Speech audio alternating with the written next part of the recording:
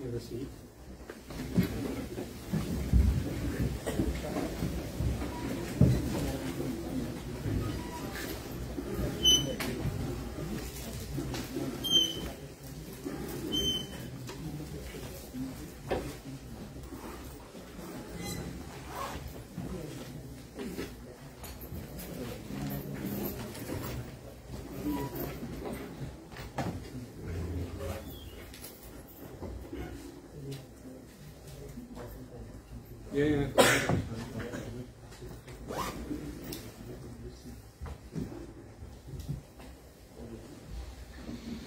दृष्ट एवहि न शोकम अपनिष्टि राघवः तमः सर्वस्य लोकस्य समुद्रनिभः भास्करः.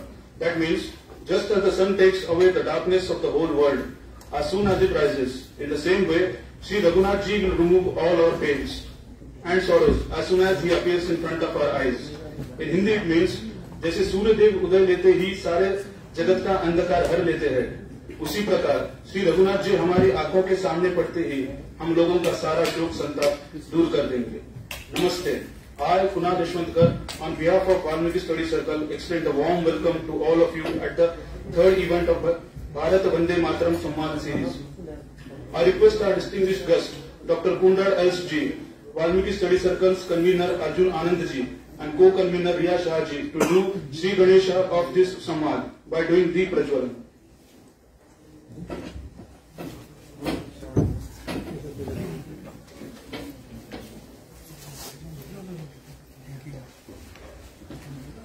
हरि ओम श्री गणेशाय नमः, श्री सरस्वती नमः, श्री वेदपुरुषाय नमः. हरि ओम नमो व्रातपतये नमो गणपतये नमः प्रमदपतये नमस्ते लंबोदराय एकदन्ताय विघ्नविनाशनाय श्री शिवसुताय श्रीवर्धमूर्तये नमः. हरि ओम अभ्यो शान्तिरन्तरिक्षं शान्तिः पृथिवी शान्तिरापः शान्तिरोगदयः शान्तिः वनस्पतयः शान्तिवृषभे देवाः शान्तिब्रह्म शान्तिः सर्वगुं शान्तिः शान्तिरेव शान्तिः सामा शान्तिरेधि जतो यतः समीहसे ततो नो अभयं कुरु सन्नः कृपयाभ्यो भयन्नः पशुभ्यः सुशान्तिर्भवतु.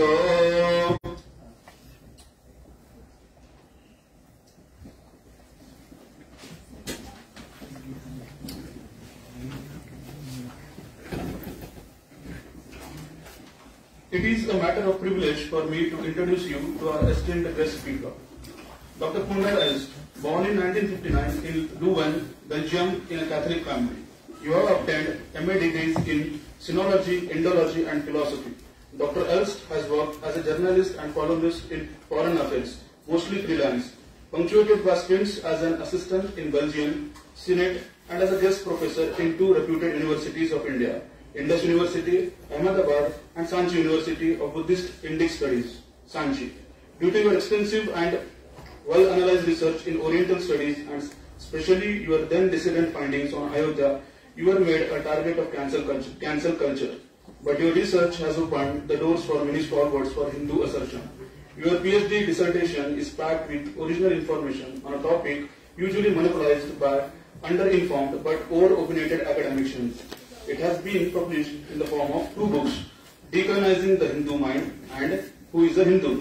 Presently, your focus is more on Hinduism itself than on the Hindutva movement, in keeping with the emancipation of our Hindu intellectuals ecosystem from the latter, as seen in your latest literary work, Hindu Dharma and the Culture of Wars. But you have also written on very different themes, altogether 30 books and numerous papers and contributions to collective research volumes. Also in your mother tongue, that is Dutch. Most conspicuous here is your pioneering role in the Aryan homeland debate. Suswagatam, Dr. Elst. I now request Satyam Vats Ji to felicitate Dr. Elst with a memento on behalf of Valmiki Study Circle, JNU.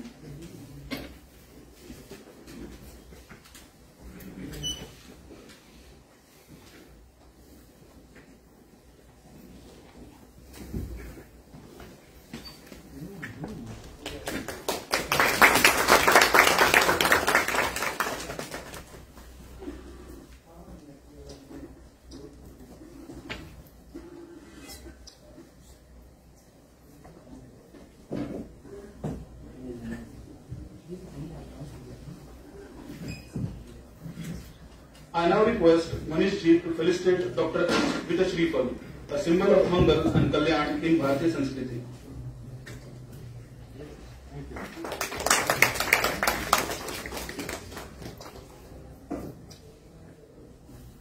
May I now request Arjun Anand ji, doctoral candidate from Special Center for the Study of Northeast India and Valmiki Study Circle's convener, to inform us about the vision and mission of Valmiki Study Circle and to brief us about the Bharat Vande Matram Samvad series.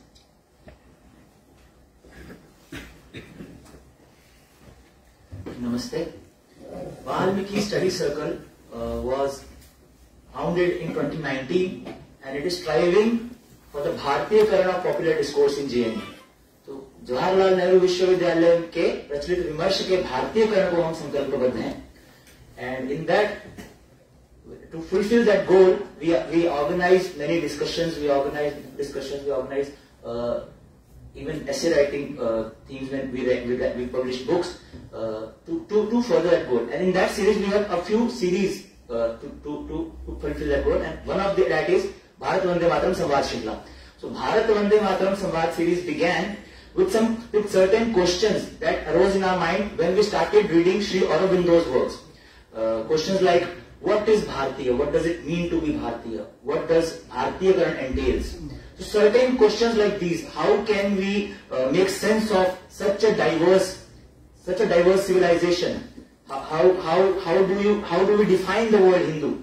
So such questions, forced us to delve deeper into these things, these discussions. And the first discussion was on Bharat Mata. Why do we refer her as a Devi? The second discussion was on the manufactured fault lines of Bharat. The first discussion we had as a guest speaker Shashank Tiwari ji. In the second discussion we had J. Sai Deepak ji. And in the third discussion today, which is organized in the memory of the great intellectual Yodha, Sri Sitaram Goyal ji, we have with us Dr. Koenaard Elst ji. I welcome you, sir. We are humbled by your presence. Interestingly, we are going to publish a brochure or a kind of a vision and mission document of Valmiki Study Circle, and in that document we are coming up with 30 contemporary Bauddhic Yodhas, contemporary scholars who have not got their share of fame, or we can say that they have not got their share of recognition from the popular academia, and one of them is present with us here today, and we are very privileged. We are बहुत हम सार्थक महसूस कर रहे हैं अपने कार्य को कि आज हमें यह सौभाग्य प्राप्त हुआ है. Thank you very much sir. Thank you all for coming here. नमस्ते.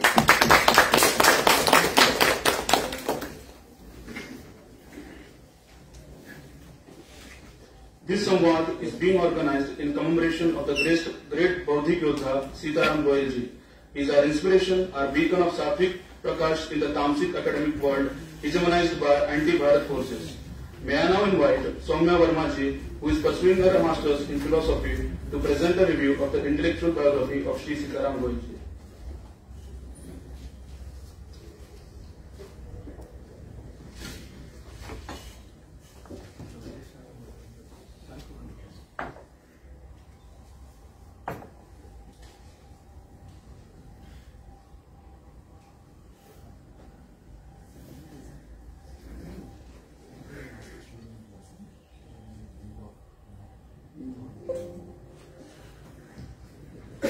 Vande Matram सभी को. This is Soumya Verma. I am a student of MA Philosophy second year. I am present here to review the book How I Became a Hindu. It's an intellectual autobiography by Sitaram Goyal himself. So this book could be called as a travelogue of life in two senses. First is that there are a lot of geographical and cultural context shown in this book. Second is that this book describes his personal journey from being a Gandhian at first, his later transformation into a communist at a young age, and his eventual assimilation of Sanatan Dharma principle and conversion to Hinduism. He clearly lists his vows to Sanatana Dharma, Hindu society and Bharat Vash of India in that order in the book. So we'll see how from being an Arya Samajist to Gandhi follower and then being a communist, his journey. So in his village there were a lot of meetings conducted by Arya Samaj. So the three main themes on which Arya Samaj worked on was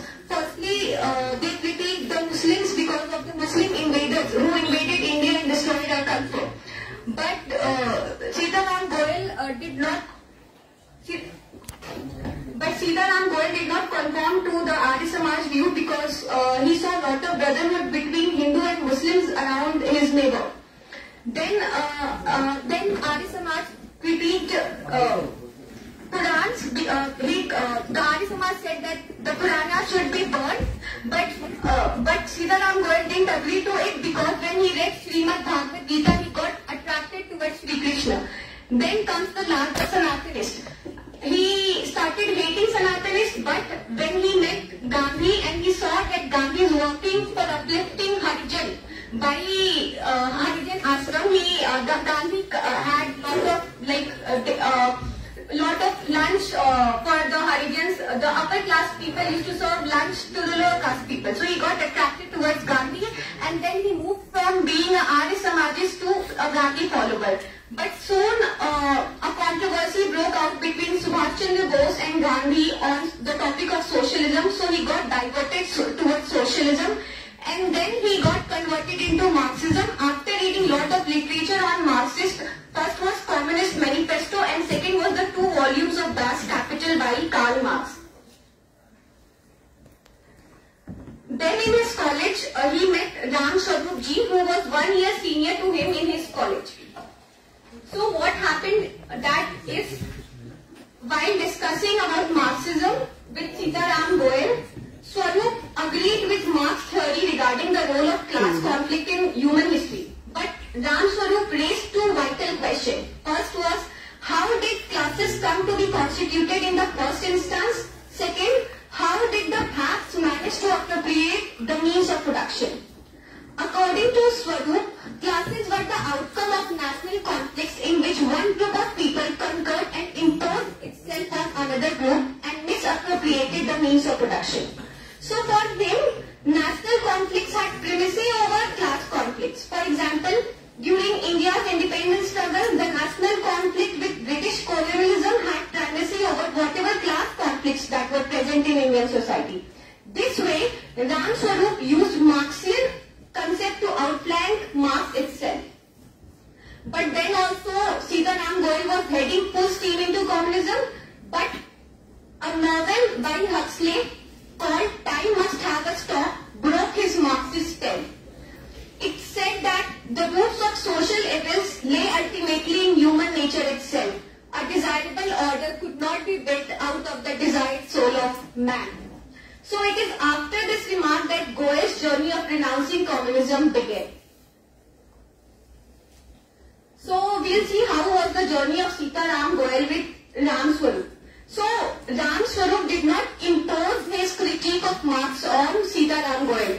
He asked Sitaram to read lot of literature through which he can himself think why he should critique Marx rather than imposing that you should critique Marx.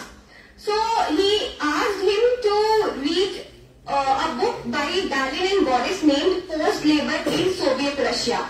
He was stunned by seeing the photostats of identity cards issued to inmates of forced labor camps located all over the Soviet Union. So Goel concluded after that the premises of Marxism and Western capitalism are not much different. Both were based on materialist worldview, evolutionistic sociology, hedonistic psychology, practical ethics and consumerist economy. In both cases, the end goal is the same, that is the economy of abundance.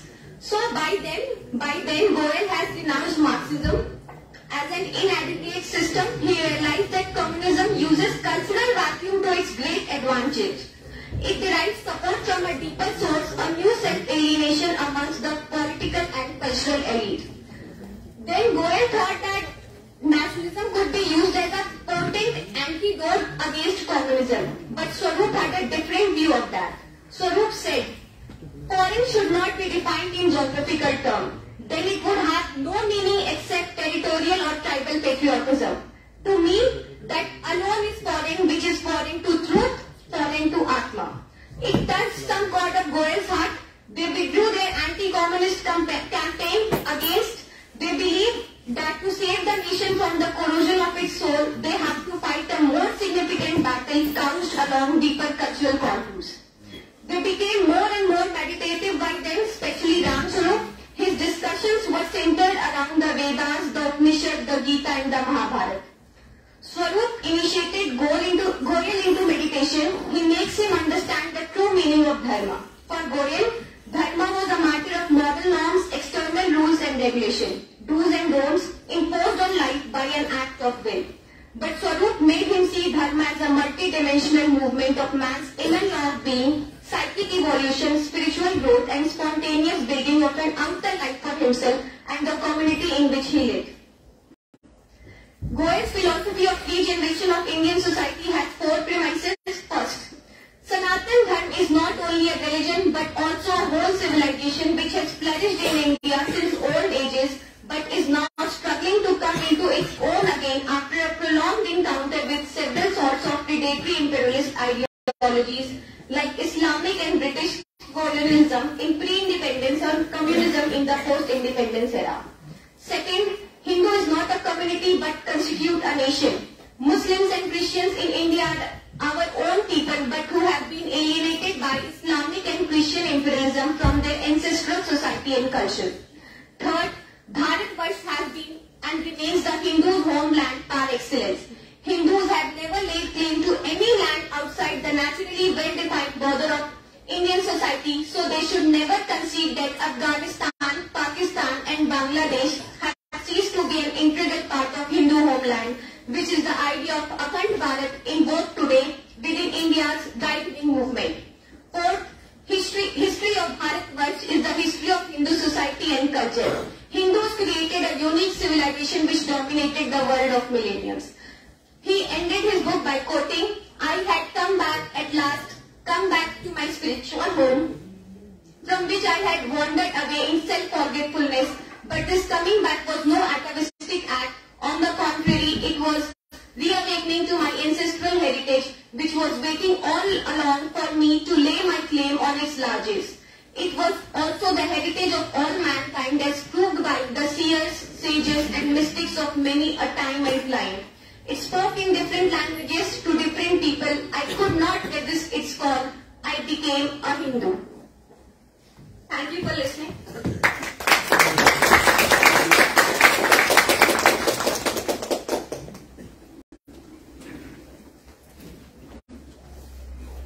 May I now have the proud privilege to request Dr. Elst to deliver his talk. Dr. Elst, the stage is all yours.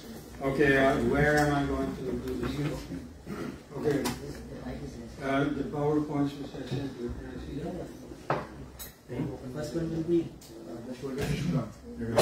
Put the speeches on the Okay, but do I have them on screen at the same time?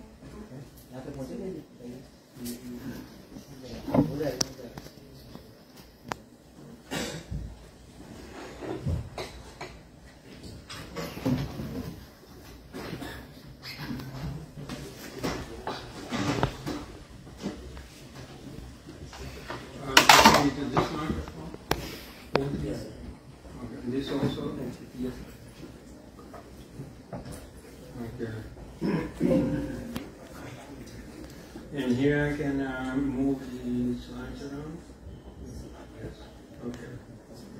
Okay.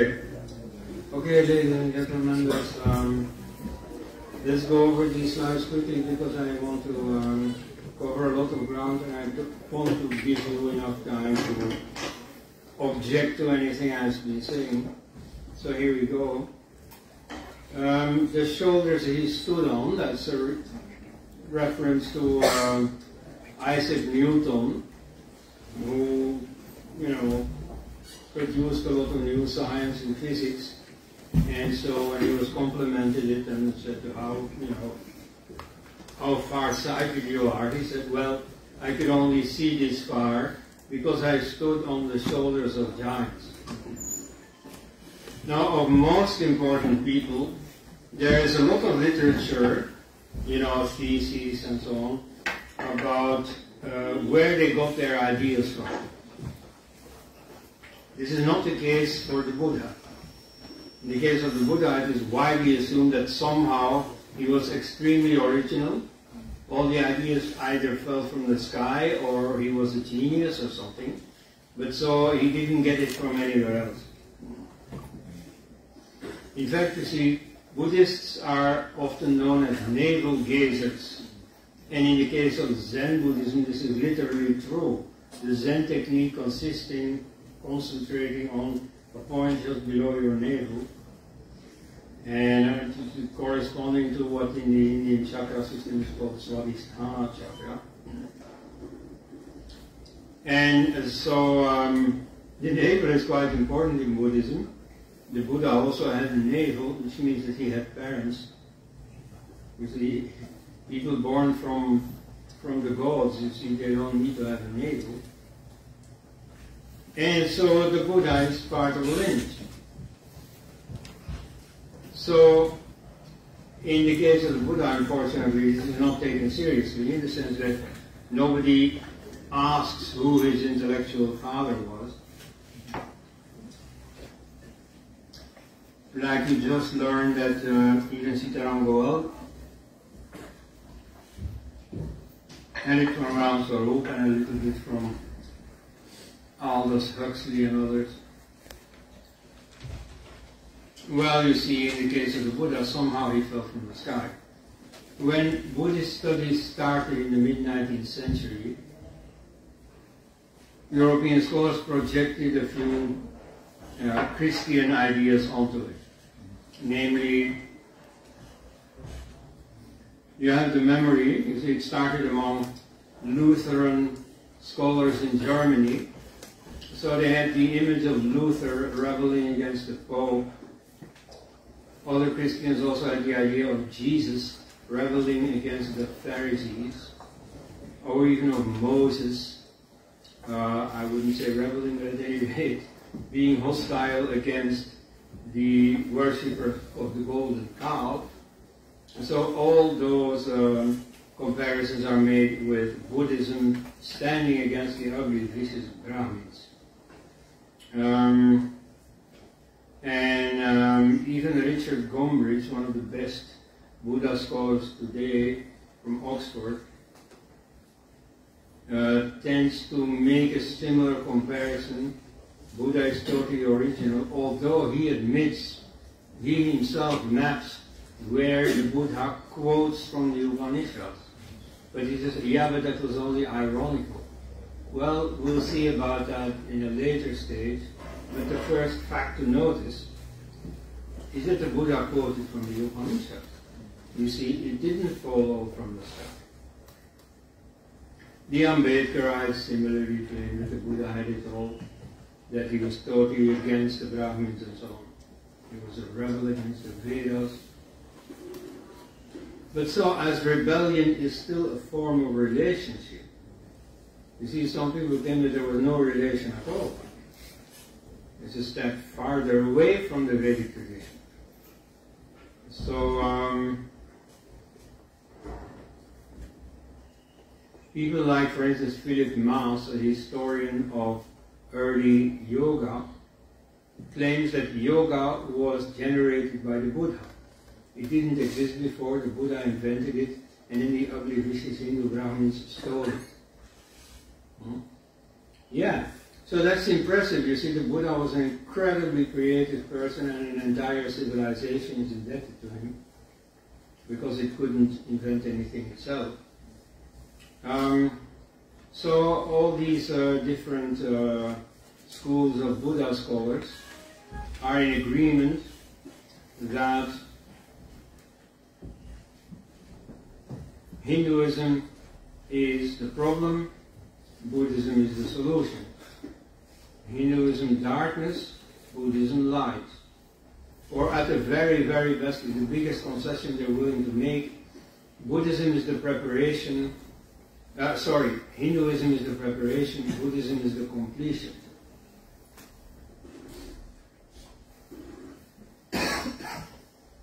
Another very common use of the Buddha is as part of the Aryan invasion theory. So some people say he was an Aryan invader. This was when the Aryans were still the good guys. So it is in the British period. The car-carrying Nazi Indologist Walter Rust said that the Buddha was a great Aryan personality of antiquity. Aha! And so Aryan invasion believers see him as identifying with the heritage of the invaders. An earlier racist historian from Britain said that the Buddha was the only man of our race, the only Aryan who can rank as the founder of a great religion. And Buddhism is the only essentially Aryan faith which took its rise among advancing and conquering people full of pride in their color and their race. A slightly milder, more modern version of essentially the same thought is by my late colleague Christian Lindner, who said that he brought, or he represented the tradition brought by the Aryan invaders, namely Aryan humanism, which contrasts favorably with the ugly, vicious indigenous superstitions of the Brahmins. But then you see, when the Aryans went out of favor, and anti-Aryan was the thing to do, then you see many people came up with the theory that he was a rebel against the Aryans. He was a preserver of the native traditions that had temporarily been superseded by the Aryan traditions, but they came back. So this Shramana tradition lay dormant and subdued for a period of almost 1,000 years after its political and economic bases were destroyed by these incoming Indo-European peoples, but it survived in peripheral and refuge areas of India until it started reacting against the Vedic people and their culture.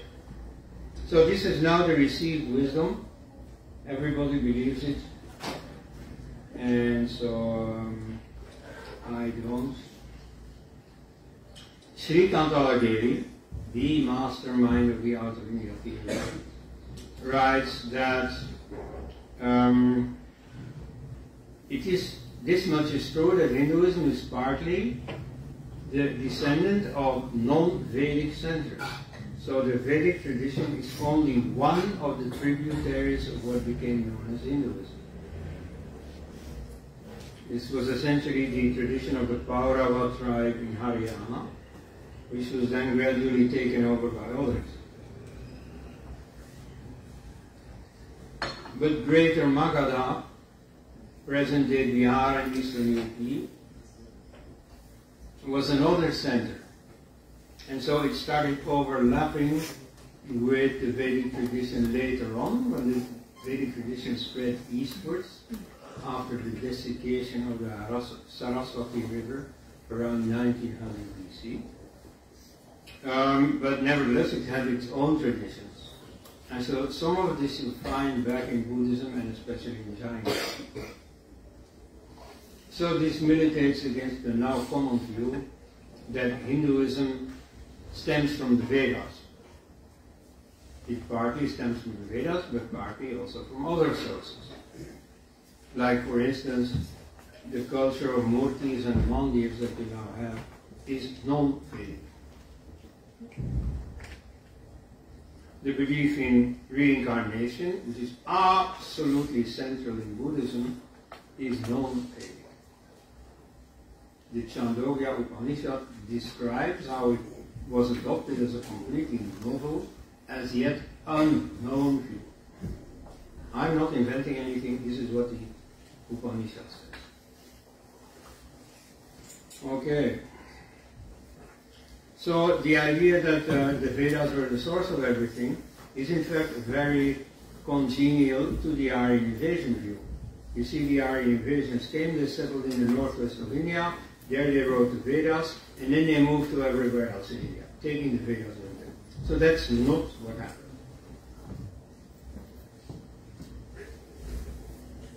Johannes Bronkhorst, a Dutch historian working in Switzerland, so says that the Buddha was was representative of the culture of Greater Magadha.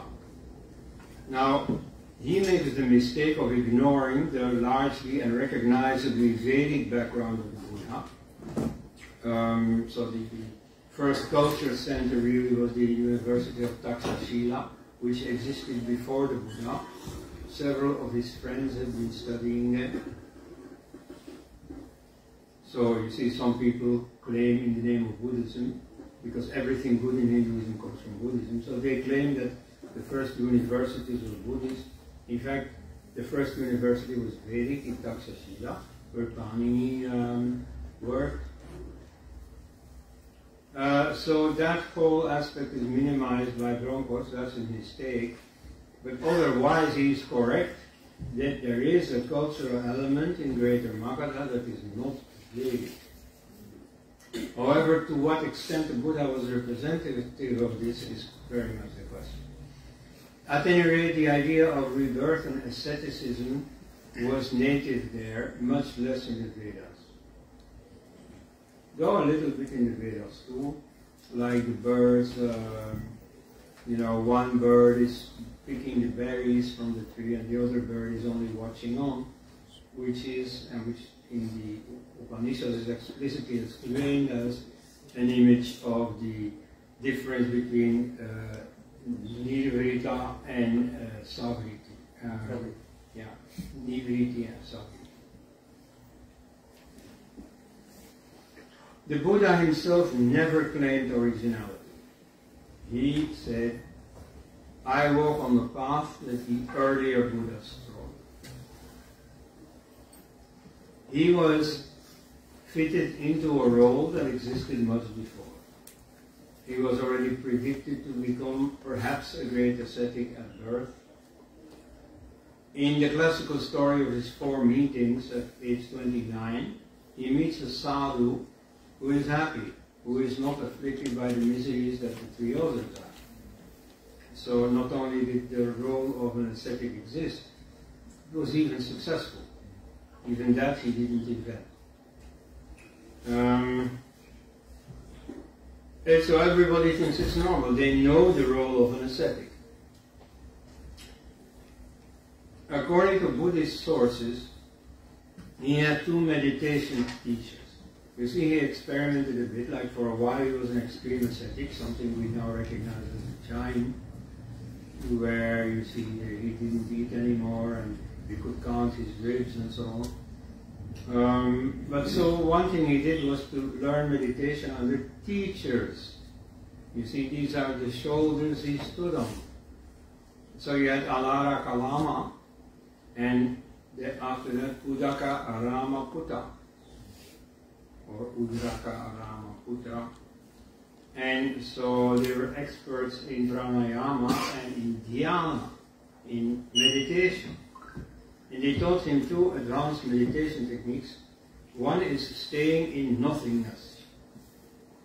Nothingness or emptiness is, of course, a concept that nowadays is associated par excellence with Buddhism. And so it existed already earlier. He learned it from others. And then there's a technique of neither perception nor non-perception.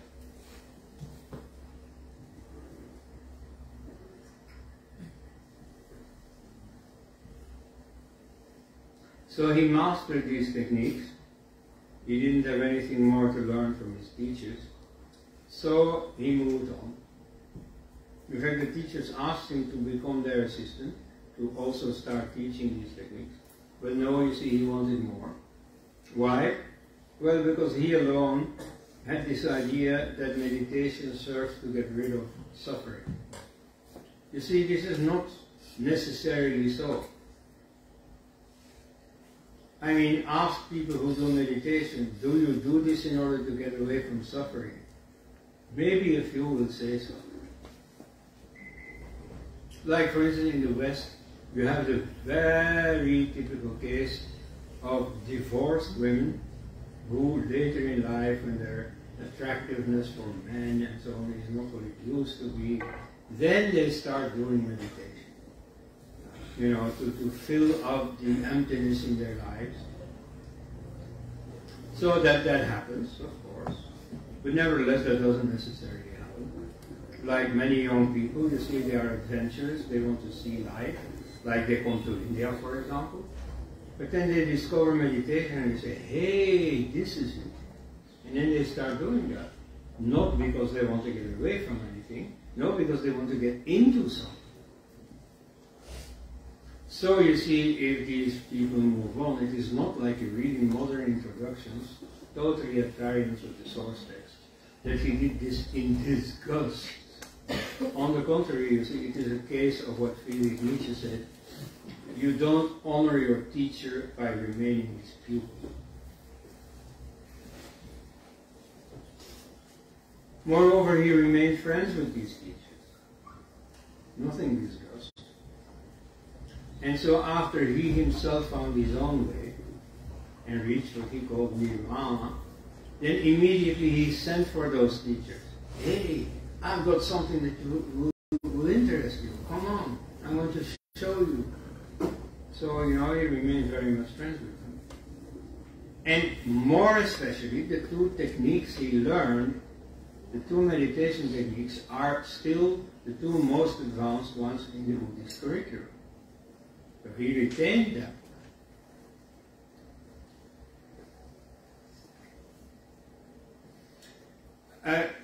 Personally, I've been very fortunate that I've known important people in my life. When I briefly studied in Varanasi, there were a lot of activities in the nearby Tibetan Buddhist University in Sarnath. So I got to know the Vice Chancellor there, and that was this Lama Samdong Rinpoche. And so after serving as Vice Chancellor there, he retired and he wrote a very good book on meditation, where he writes, the Buddhists had no special methods which could be described as purely Buddhist, but they have several insights that are specifically their own. For instance, on the nature of shamatha, or calmness of mind, and vipassana, or alertness of mind. Mindfulness, as they say nowadays. But the techniques are derived from those known in the Sankhya, Vedanta, and other Hindu schools of philosophy, and perhaps in other religions which teach meditation.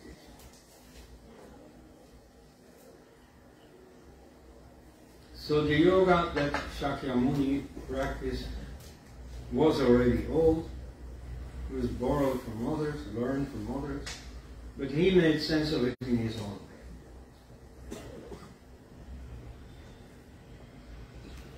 So again, this Rinpoche says that the teachings about samadhi are similar, technical terms may be different, but the stages and the systems of elimination are essentially the same, are common to all the ancient traditions of Indian meditation. Although meditational systems may differ in the beginning, they all correspond to each other in the higher stages. Right? So in identity politics, Hinduism is a badge of separate non-Hindu identity, but in meditation it's very much part of Hindu meditation.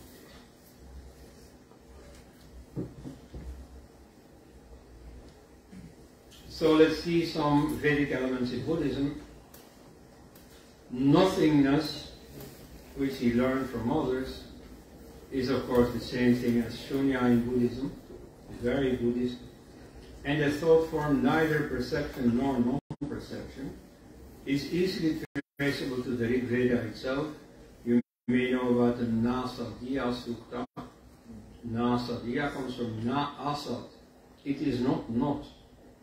You know, neither non-being nor being. Okay, now that's a typical Buddhist thought form. You will find it all the time in Buddhism. Then you find key Buddhist notions in the Vedic hymns, in the Upanishads, or in the Shanti Parva, which is the earliest explanation of Sankhya philosophy. And they contain notions like renunciation, like the holographic paradigm. In the Atharva Veda, you have the notion of Indra's net, Indrajala, which means, you see, a net where in every knot there is a diamond that reflects, as in a mirror, the entire net. You know, so that in modern terms is called the holographic paradigm. A well-known example of it is your own genome. So every cell contains your entire genetic code. So you see, if you study that genetic code, you know how to read it. You can see in it what it says about your brain cells and your muscle cells and so on, even though you're studying a stomach cell or a cell from your hand or whatever. So every cell contains the plan of your entire body, the whole brain. So that's already there in the Atharva Veda. Yeah, the idea of reincarnation, of course. The basic problem of suffering. So in Buddhism that becomes very central. That's not true elsewhere, but it is already acknowledged, like in the Upanishads. The poisonous nature of desire, same thing. In some cases, you could ask the question, which was first? Like, for instance, in the Yoga Sutra, you have the notion of the 4 Brahma Viharas. Maitri, Karuna, Mudita, and Upeksha. And so that you also find back in Buddhism. So Brahma Vihara is more or less translatable as divine states of mind. But so, just as well, is it possible that both Patanjali and the Buddha had it from some older common source? Is clearly part of this Pan-Indian meditation teaching. The word Arya is used by the Buddha all the time. He speaks of the 4 noble truths, the Sattvari Arya Satyam, or the noble eightfold path, the Arya Ashtangika Marga. This word Arya really means a Vedic restoration. Why? Well, the word Arya came to mean Vedic at the time. Some people translate it as noble. This is somewhat anachronistic. You see, just like the English word noble, which originally is a sociological term, referring to the upper class, to the dukes and earls and so on, and only later gets a moral meaning of generous, magnanimous. So the same evolution takes place in India. And it is probably preposterous to say that it already meant noble in a moral sense. I think it still meant noble in the sense of upper class. The Buddha takes Brahma and Indra as witnesses when he's going to propagate his own findings. He quotes from the Upanishads. He calls his own path Dharma, just what Alara and Rama, or what's his name, Ramaputra, yes, do. Just like Hindus still do.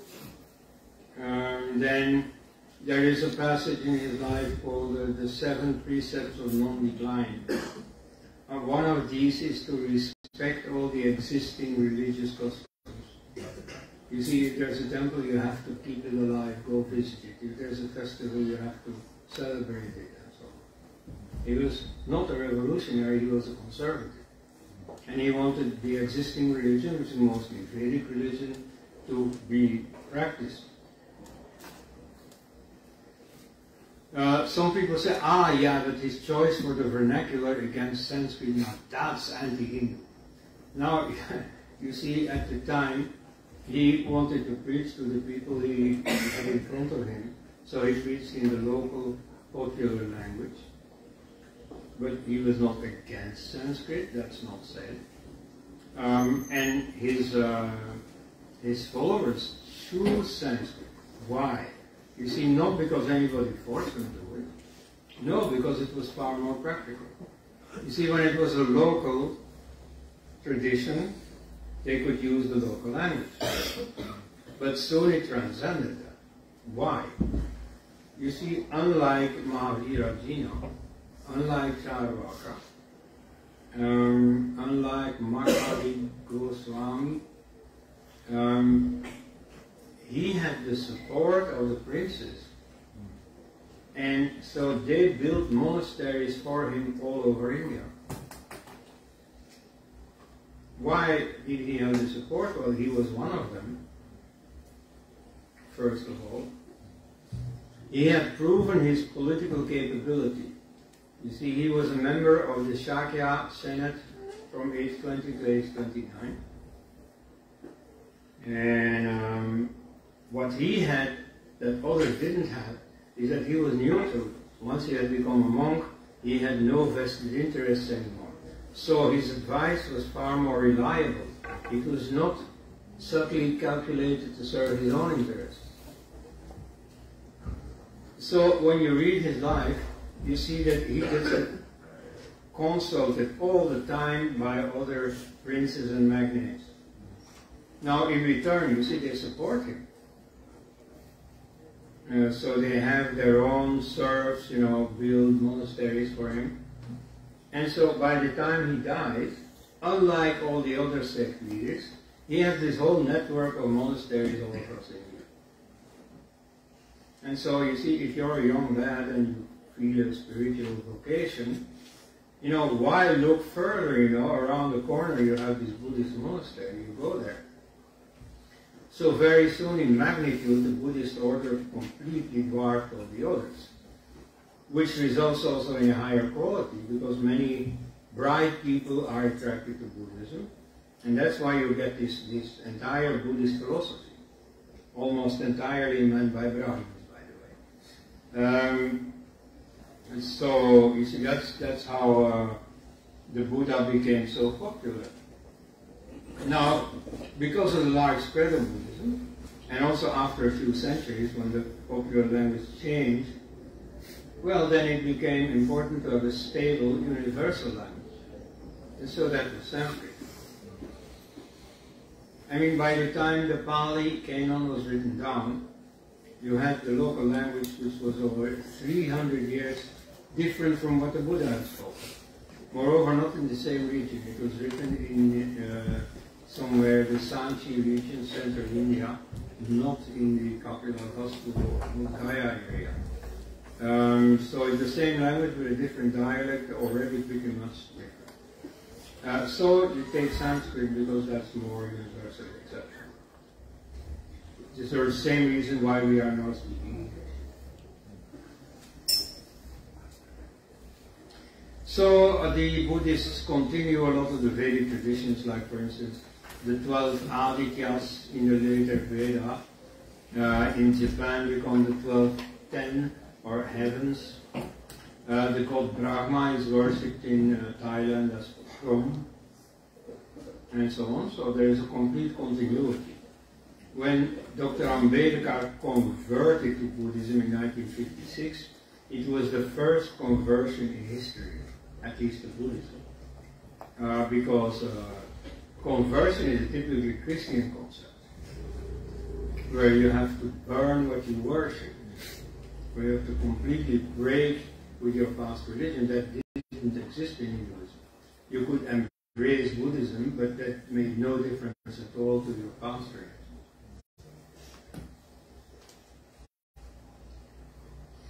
So, what meditators strive after is what Swami Agyananda Bharati called the zero state.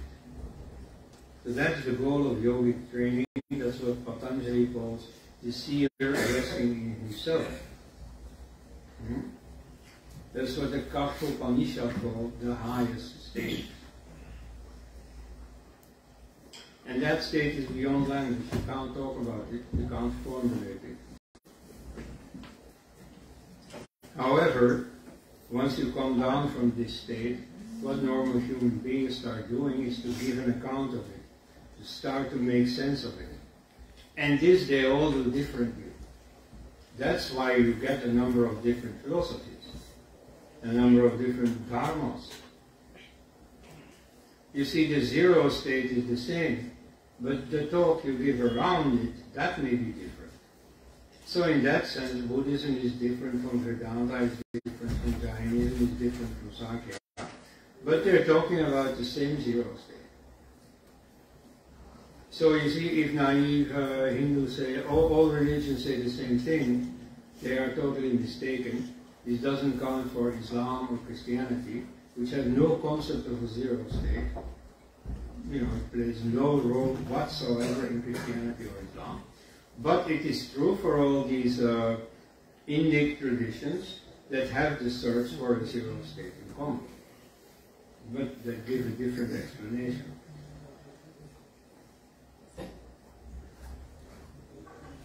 And that's it. Okay, I have one more slideshow, but first you can give objections to this one. Yeah, and now, I mean, come on.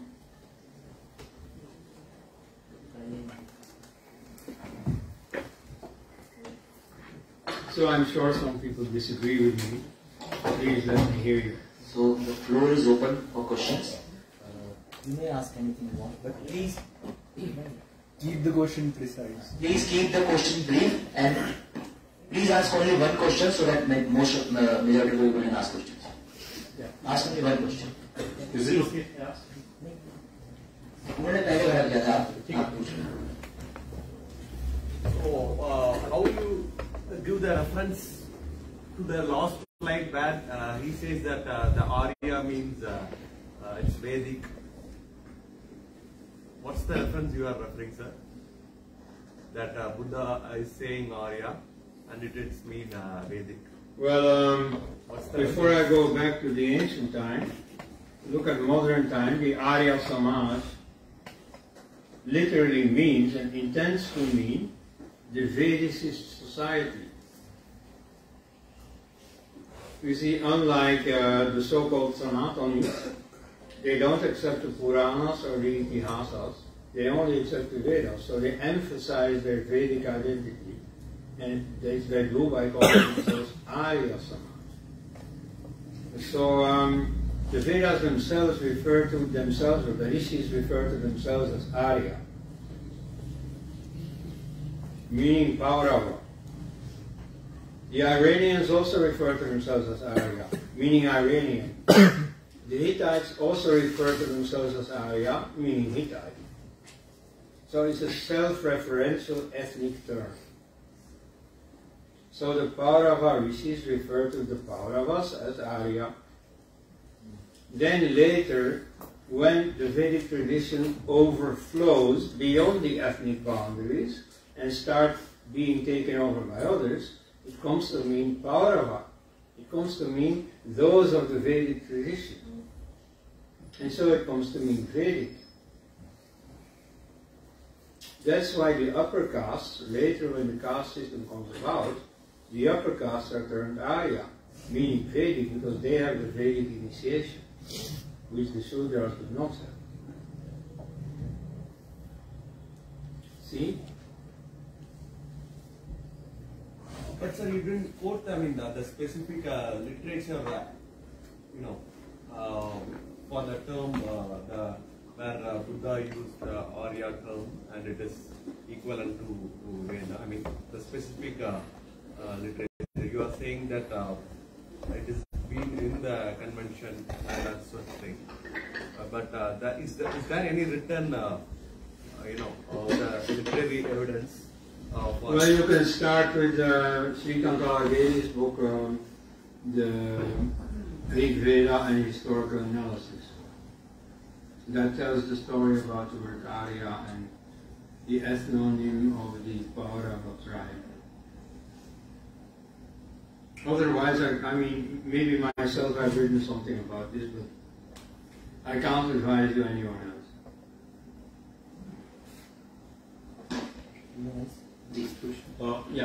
So my name is Sri Kumar, and as a person, like as a born Hindu and a practicing Buddhist, so I practiced Vipassana meditation for a couple of years. And so thank you, sir, for bringing this into light, the new ways of looking at Buddhism. Now, sir, my departure at this point is twofold.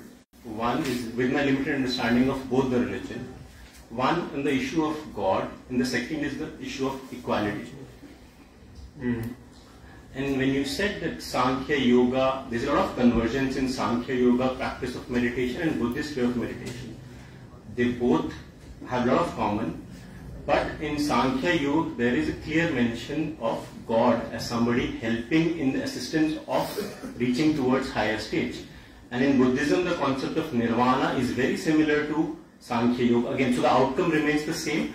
But on the understanding of God, Buddha is clearly atheistic in that sense, not to believe in the personalized notion of God which Hinduism believes in.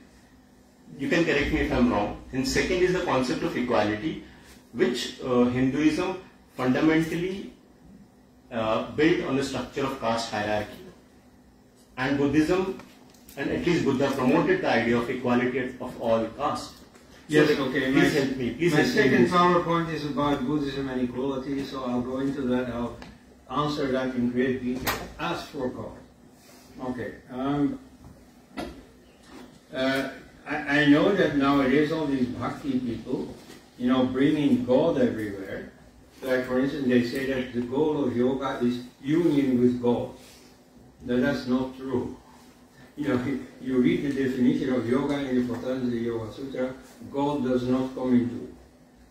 So you see, in some other parts of the Yoga Sutra, he mentions the belief in God, or at least he allows the belief in God for people who believe in God.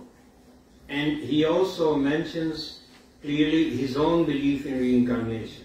Okay? But neither God nor reincarnation come into the definition of yoga. You see, yoga means that you shut off your senses, your thoughts, so you don't think of God. God is an object that you can think of. Okay? So he's shut out. So whatever you believe about God, it doesn't come into your yoga practice. Moreover, in the case of Sankhya, Sankhya does not believe in God. And indeed, the classical nickname for Sankhya is Nirishvara Sankhya. Sankhya without God. Whereas yoga, because Patanjali does refer to Ishvara once, is called Seshvara, so with Ishvara Sankhya. But so, you see, the ancient philosophies, like also the initial Nyaya Vaisheshika, unlike the later versions, is also without God. So you see, ancient India, like 500 BC or so, was largely atheist. At least the thinking people, those who cared about leaving their thoughts in writing for us, they were predominantly atheists. Or like Yajnavalkya, who started the whole idea of Atmavada, the basic idea of Vedanta. He sort of makes fun of the idea of God. You know, people ask him, okay, how many gods there are there? So he gives the Vedic number to start with, 33. And then they keep asking him, yeah, but if there are only 6 of them, oh yeah, 6. If there are only 3 of them, well, 3. If there are only 1.5 of them, yeah, 1.5. You know, I mean, if you read that properly, he's really making fun of the idea of God. And so again, you see in his notion of Atma, God does not come in. That's why, for instance, Advaita Vedanta is very popular among ex-Christians in the West. Why? Well, precisely because God doesn't come in. You see, all those people, you know, emancipated themselves from Christianity and absolutely don't want to go back to something similar. So when they hear about Advaita Vedanta, they think, Brahma is equal to Atma, so there is nothing outside you to worship. That's good.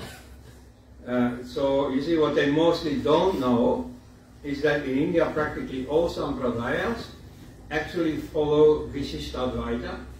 You know, Ramanuja, they do bhakti, they worship gods, they go to temples and so on. And so that version of Vedanta is effectively like the philosophical backbone of all these bhakti practices.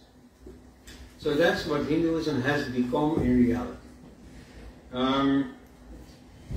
So that's also there. So theism is also a legitimate option, but atheism is very much a part of Hinduism. You said very cursorily about Hinduism and Buddhism, the two religions. No. Buddhism is very much a part of Hinduism.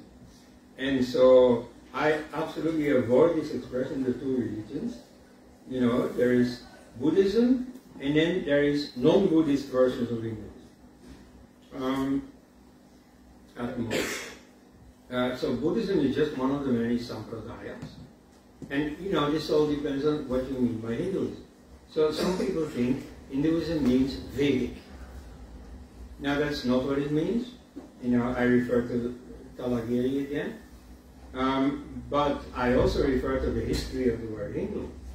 You see, the word Hindu originally was purely a geographical term, but not in India.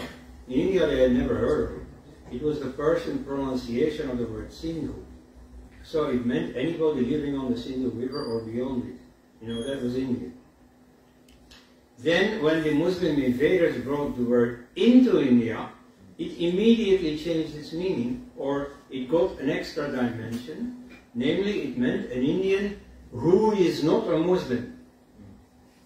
You know, so, you know, all this talk by this Hosa Bali and this Mohan Bhagwat, and now apparently I read today also by Yogi Adityanath that every Indian is a Hindu. Now that's nonsense. That's not true by definition. You see, by definition, a Hindu is a non-Muslim Indian. Then later, you know, they also discovered that there were Christians in India and so on, that refined the definition a bit. But at any rate, it means an Indian who does not belong to any foreign religion. But it does mean Buddhist, it does mean Jains, it does mean Charvakas, it does mean Sankhya and Vedanta and so on. It means the tribals, it means the low caste and so on. It means all the castes or all the sects that didn't exist yet. The Sikhs, the Veerasaivas, the Arya Samaj, the RK Mission, some of these, you know, tribal sects that have recently been recognized as a separate religion, like the Sarna in Jharkhand, or the Don Yipolo in Arunachal Pradesh, and so on. They're all, by definition, Hindus. From an Islamic viewpoint, this is extremely simple. They are not Muslims. They do not believe in Muhammad. They go to hell. You see, that's a really simple criterion. They go to hell. Okay, and they all go to hell. And whether you're just you know, a cannibal or something, a Rakshasa, or you are a refined Buddhist with enlightenment and so on, that makes no difference whatsoever. You're a non-Muslim, you go to hell. You're a Kafir, you're a Hindu. And so that's the definition of Hindu. Now later, especially in the British period, when you have a lot of Christian cultural influence, then some Hindus start interiorizing the category of Hindus. Originally it was used only by Muslims. Later it started to be used by the Hindu courts, where there was a lot of imitation of the Muslim courts.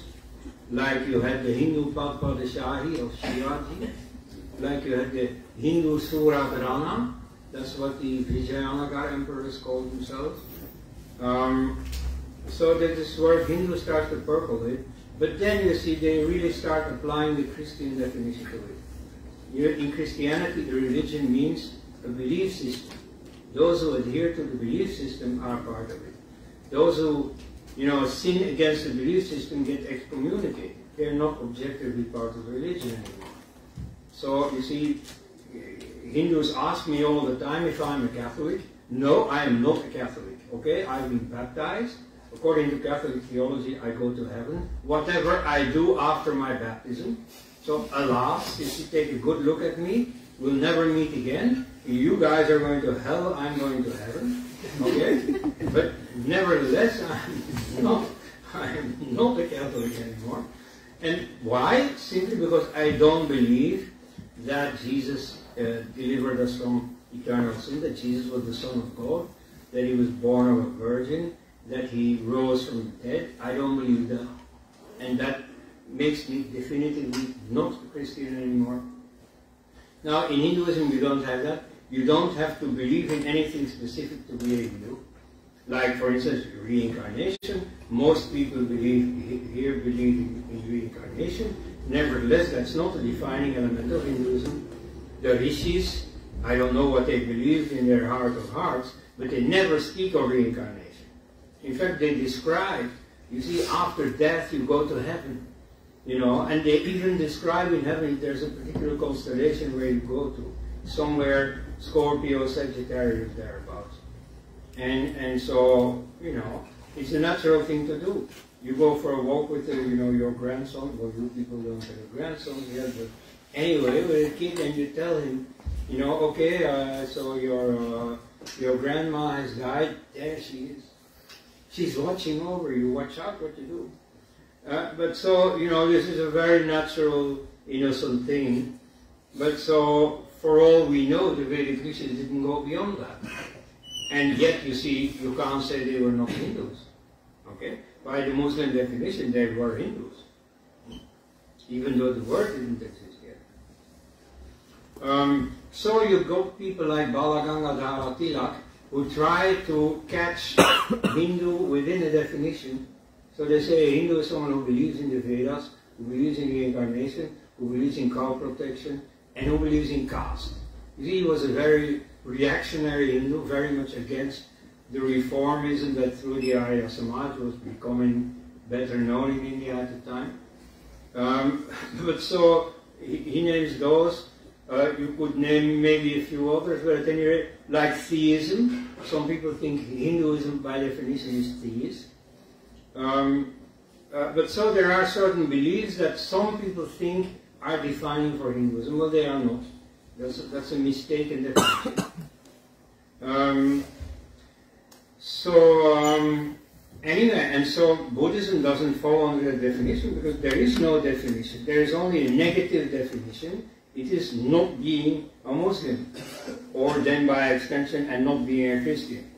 But so it has a negative definition, and in that definition fall Buddhism as well as all the other sects in India. Yes, Nina Ji. Yes, we can take only one question. That is not a question. Thank you, Koenaard. Your presentation was excellent. I absolutely loved it. But in the question-answer round, I disagree with the answer that you've given on Yajnavalkya and Yoga. And I'm just going to add my 2 bits to it. All right. So Yajnavalkya, when he writes the Yoga, you know, his commentary on Yoga, which he discusses with Gargi, he clearly states that he meditates upon Vishnu. So he is an absolute believer, and he's a Vaishnava. And then he also calls Gargi the best amongst the Brahmin women, his own wife. He's praising her, the most beautiful, you know. So there you go. So there's, you know, the Varn system, he follows that. He also follows Vishnu. And the word Yog, it comes from the root word of Sanskrit, Yuj Dhatu. So, can anybody tell me what Yuj Dhatu means? Yeah, to join. To join into, hook into. To catch into, to lapse into, Yes. like the yoke. Yeah, right? yeah, of course. So the question is, if yoga is telling you to do that, what are you hooking into? What are you joining with? Yes. And so when Yajnavalkya says he's already hooked into Vishnu, then he is a believer. He is, and yoga in any traditional yoga school exactly then says the same. It is merging with that which exists everywhere, and then it is defined as Vishnu. Nobody merges into Brahma, but they definitely merge into Vishnu because he is who sustains, and so therefore you are hooking into or joining with that which sustains, or you know, and therefore, of course, like you said, all of them with different schools of thought will come and give you different things, and they have different names: Kaivalya, Nirvan, Moksha. These are all names, but the essence is the oldest person, one of the oldest Yoga Sutra or compiler, Yajnavalkya himself says he meditates or hooks into Vishnu. Okay, interesting. Now, I think it's the same story as with Patanjali. In one passage, he mentions Ishvara, but then when he really defines yoga, it's no Ishvara there. And so there are a number of passages of Yajnavalkya. So he leaves Ishvara. So what is Ishvara? Isht, that which I created. So for him, Ishwar is very independent. So it's very individual. So it could be Shiv, it could be Ram, it could be anybody. So that's why he leaves it vague. Yajnavalkya clearly says Vishnu, and the other one, Patanjali, leaves it to your own individual, Ishvara, Ishta. Okay, now as for the word yoga, you see, okay. So yoga is from the Yud Dhatu, right? We have to focus on the Very Dhatu. many Hindus and others define it as to unite. Yoga is uniting with God or someone. Unite and hope. Yeah. And, in fact, and all so traditional that schools of yoga do that. sometimes has that definition. You know, like if there are railways and they have junction, which is the same root in Latin, junction. Okay. Then in Hindi you will have some translations from that down. Nevertheless, here it does not mean unite. You see, yes, you see you have a yoke, quite literally. You see a draught animal is yoked to a wagon. And from then on, you see he's subordinate to whatever the driver of the wagon makes him do. And so similarly, the thoughts are controlled. So you see the thoughts are yoked into the wagon. I mean, just like the draft animal is. So this mind control, that's the meaning of yoga. Yoga means discipline, disciplining your thoughts. And so you can see that, for instance, you mentioned the word kaivalya, which, for Patanjali is the goal of yoga, for the giants also. Now, that doesn't mean to unite, that means exactly the opposite, it means to isolate. You see, usually the mind, the consciousness is is absorbed into the objects of consciousness, which in Sankhya philosophy is called Purusha and Prakriti. So, you see, that's why Sankhya is so scientific. In Western thought, you used to have this idea that every conscious process is part of spirit and all the rest is matter. So that's why Descartes says, I think, therefore I am. Now, you see, in the Sankhya view, this thinking of this or that, thinking of some mathematical formula or thinking of someone you love or whatever, that's not consciousness. That's part of nature. Everything studied by neurology and psychology, your traumas, your hopes, your fears, and so on, they're all part of nature. Only pure consciousness is consciousness. Now, what is yoga? It is to separate your pure consciousness, to disentangle it from nature. So it is isolation. It's exactly the opposite of unity. No. So this is again. Then we can discuss this Yes, afterwards sure. also. So this is an interpretation. That's why I said the way people saw it, because what exists in the world is again Vishnu. That is we are nobody. We are existing in him itself, right? So whether you hook into Vishnu or you hook into pure consciousness is the same. So if you go to the traditional yogic schools, those who perhaps know better than us, they also say that it is again uniting with God. If you take a look at any Yajnavalkya, books, it's Vishnu. But that's my problem with the word tradition. You see, in India, so many people call themselves traditional, when in fact they espouse an invented tradition. I'll give a very decisive example. You have everyone, utters the idea of the Vedas are apaurushaya. Now, the Vedic rishis themselves never call their hymns apaurushaya. On the contrary, they themselves composed the hymns. They knew damn well that these hymns were not revealed from somewhere up there. No, they themselves, in the sweat of their brow, you see, 1% inspiration, 99% perspiration, they managed to write or to compose these hymns. So, you see, it's only after the Vedas are finished that then comes the gradual divinization of the Vedas. The Vedas had an enormous prestige. And so people started, and especially as they receded into the past, You know, people divinize them, just like you do with deceased people. Rama, in the time of his life, as I read in your book, was a human being. But then when he died, you see, people started telling stories, and so it became ever higher and higher until he was an incarnation of Vishnu. So, you see, there you have the real tradition that gets like overwhelmed by a later invented tradition. And so when people say, oh, it is traditional, yeah, well, you see, that's the useful thing about these European Orientalists. You see, you go on with Edward Said disparaging the Orientalists and so on. I will tell you, I am proud to be an Orientalist. What is the use? You see, of course, they didn't know the Vedas like you do them. You know, I can't recite the Vedas or anything. Nevertheless, they read the Vedas, okay? Which very many people in India don't do. In this sense, Hindus are very much like Muslims. All these Urdu speakers who don't know Arabic, they learn the Quran by heart and they don't understand the word, okay?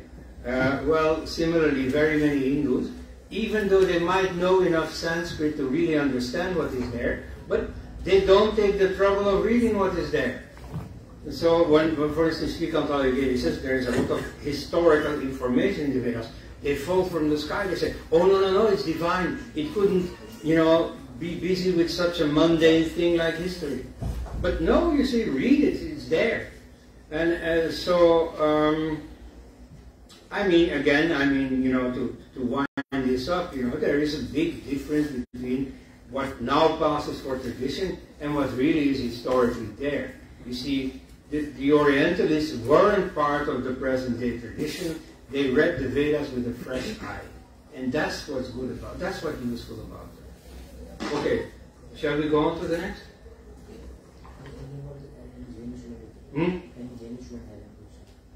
Who?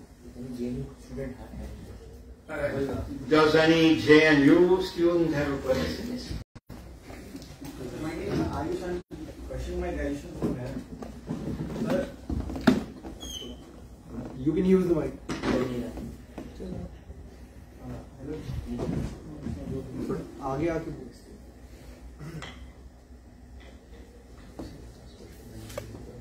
Yeah, okay. Sir, my name is Ayush. I am pursuing my graduation from here. My question is, according to Nishalanand Swami, Shankaracharya of Govardhan Peeth, he was saying in a speech that Buddha who was incarnated in Nepal was not the Buddha who was mentioned in Rig Veda or the Srimad Bhagavad Gita by Sridhar Swami. So what is your point on this? The Buddha was not what? Buddha was born in the Kikat, the Kshetra of Gaya. The Kikat Buddha was the real Buddha which was mentioned. The Kikatas, the Vedic term Kikatas. Not the same Buddhas. Well, maybe, you see, he is traditionally known as the Shakya Muni, so belonging to the Shakya tribe. Of course, the word Kikata is a very general term that may have been used by all these Easterners. So, I mean, I don't know. I mean, he may be a Kikata. Why not? You know, I don't think his ethnic identity is that important. Yeah, I mean, about that, you see, I have nothing to differ, you know, with Swami Nishchalanda. You know, I'll differ with him on many other things, but here I don't care. Even I disagree with sir on many things, but we'll move forward. Okay. Yes. So, is it there? Yes.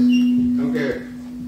So let's talk about the claims for egalitarianism by the Ambedkarites.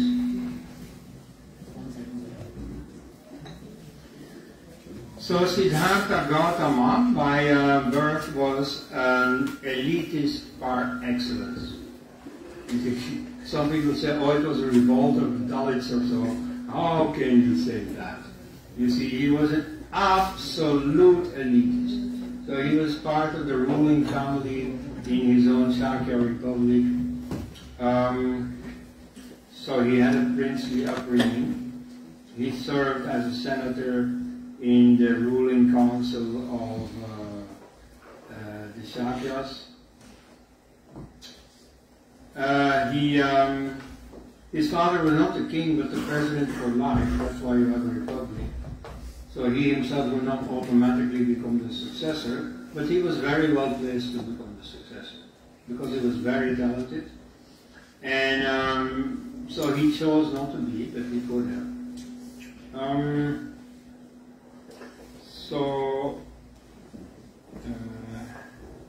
Yes. So they had elective kinship, which was an Indo-European institution. In the Holy Roman Empire, you had something similar. You had many dukes and earls and all kinds of noblemen. He's trying to get these things straight. Okay. And so 7 among them were the Kurfürsten, the electors. So when the emperor died, those 7 chose from among them a new emperor, whose son would not automatically become the emperor. You see, if this emperor was the Earl of, let's say, Württemberg, then his son would indeed become the Earl of Württemberg, but he would not automatically become the emperor, because one of the 7 would then elect a new emperor, right? So that's essentially the system that already existed in the Shakya Republic. So the Buddha had grown up in this system. Essentially, he tries to reapply it when he founds his monastic order. There is not full equality there, in the sense that seniority plays a big role. You see, people who are ordained earlier have a certain superiority vis-a-vis those who came later.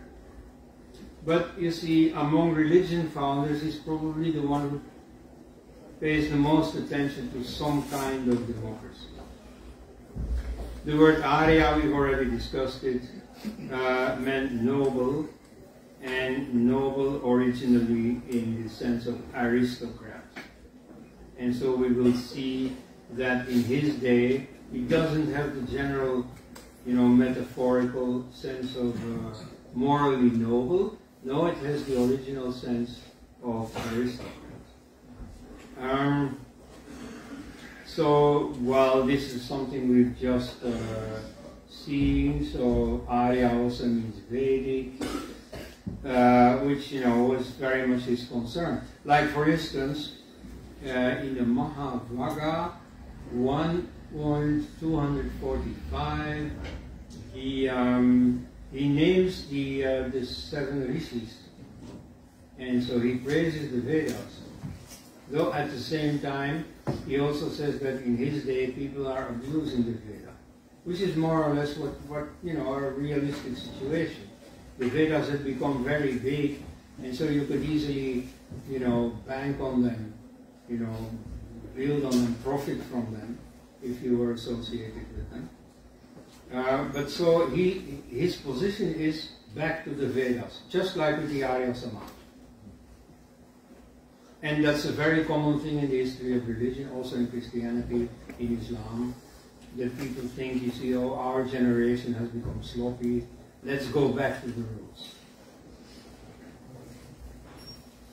About caste, you see, some later Buddhist thinkers polemicize against caste.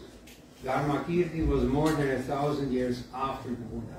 By that time, Hindu society had changed a lot, had become a lot more casteist than in the days of the Buddha. What did the Buddha himself say? Okay, so the scholar Luis Gomez points out that the word Arya is subject to ambiguities, as he very carefully calls it. The Buddha said, what the noble ones say is the truth, what the others say is not true. And why is this? The noble ones understand things as they are, the common folk don't understand. Furthermore, these are called noble truths because they are possessed by those who own the wealth and the assets of the noble ones. So here you clearly have noble in a sociological sense. the upper classes know better.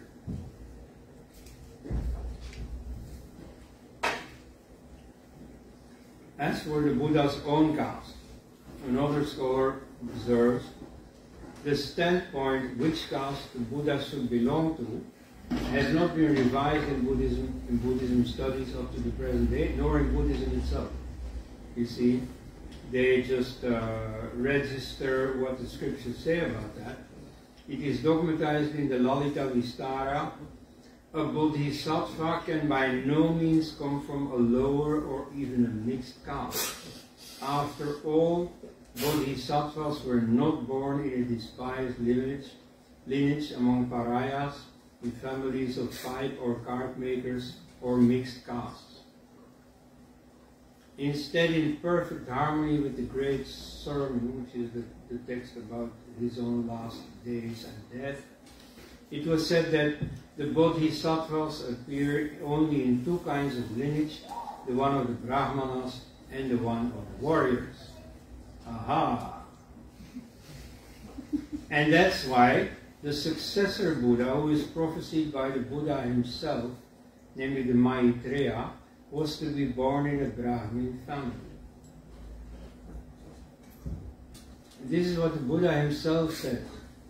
Now, of course, we can have our doubts about what the Buddha himself says. The Pali Canon dates from 300 years after the Buddha.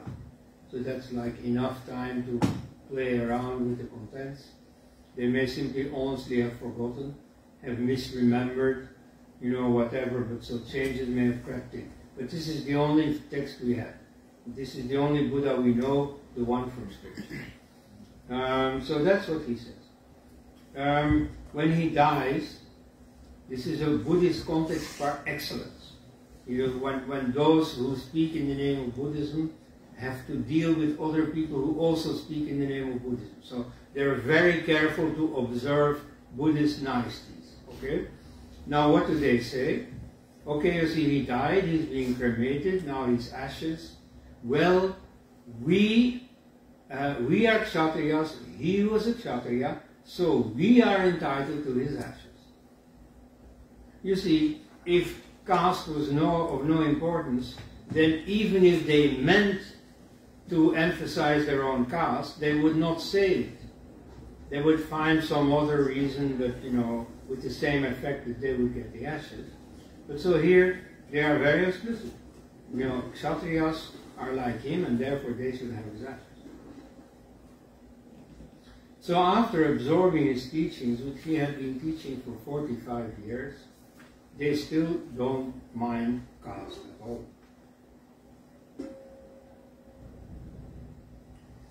Another word that you frequently hear in Buddhism is nobly born. So, like for instance, he says in these 7 rules of non-decline, we will see them in more detail. One of the rules is that women should be respected. Now here he says, are women of noble birth respected? I mean, if maidservants get raped, well, that's a pity, but it's not worth talking about. He always, or his followers at any rate, make that distinction, nobly born. And so they were proud of the noble birth of the Buddha himself. You see, he was from the Shakya tribe, which was reputed at that time to be descendant from Manu himself. Then, so they were part of the solar dynasty, of which Rama was also a part. You see, the Buddha not only claimed to be a descendant of Rama, he also claimed to be a reincarnation of Rama. Aha! Because he's totally conscious of reincarnation. It's a complete difference with the Vedic rishis and so on. Whenever he speaks about the past, he always adds, and then I was this. It is you would be speaking, oh, Shivaji this, and at that time I was that. You see, nobody talks like that. Well, the Buddha did always. But so, you see, he's very proud of having been Rama at the time. You see, birth for him, origin for him is very important. Then another element of birth his physical marks that he's born with. They are seen as predicting enlightenment. Like for instance, Buddha statues have large earlobes. So that's his physical trait, so that's deemed to be a predictor of becoming a Buddha. In 1999, the Vipassana teacher S.N. Goenka talked with the Kanchipuram Shankaracharya Jayendra Saraswati, whom I have interviewed, and he extracted from him the one-sided promise, something typical for Hindus to do. They promise something to the others and they don't extract a counter-promise. Anyway, so you see, he promised to give up considering the Buddha as the ninth incarnation of Vishnu. In 56, Ambedkar, upon converting to Buddhism, extracted from his fellow so-called converts the promise to renounce seeing the Buddha as an avatar of Vishnu. So you see, some secularists say, yeah, this is assimilative communalism. The ugly, vicious, despicable Brahmins try to corner Buddhism by seeing him as the avatar of Vishnu. Now, what is the real story? He likened himself to Brahma, to Vishnu also, but especially to Rama. And so, if he is an incarnation of Rama or a reincarnation of Rama, then the day Rama becomes an incarnation of Vishnu, well then automatically he is an incarnation of Vishnu. That's not an invention of the Brahmins. In fact, the Brahmins also existed long before Rama and so on. But okay, you see, once this idea starts, the Buddha starts it and then everybody takes it over. There is also a story that the Buddha was Iranian. This is about his ethnic identity. He's tall and light-skinned, and in fact, I didn't know that yet when I wrote this. There is another description that depicts him as blue-eyed. You know, it was a sort of Nordic type. In India, I don't think this type exists except among immigrants from Iran, like the Chitpavan Brahmins, some of the Saraswat Brahmins here also. So there are some communities in India that, upon Muslim invasion of Iran, came to India. And so there you do find some blue eyes here and there. Now in this case, you see, they also explain this as an Iranian origin. So they say the Shakya tribe is in fact a form of Shaka, which means Scythian. And so the Scythians are the northern Iranians, the Central Asian Iranians. And yes, on average they are taller and lighter skinned than the typical Bihari today. It might explain their fierce endogamy. You see, the Shakyas had cousin marriage. They married within the family, which in Brahminical norms is forbidden. You see, you have to marry on your father's side from the fifth removed cousin onwards, on the mother's side from the third removed. But so no cousin marriage, not marrying your uncle or your niece or so, not allowed. But so the Shakyas did that.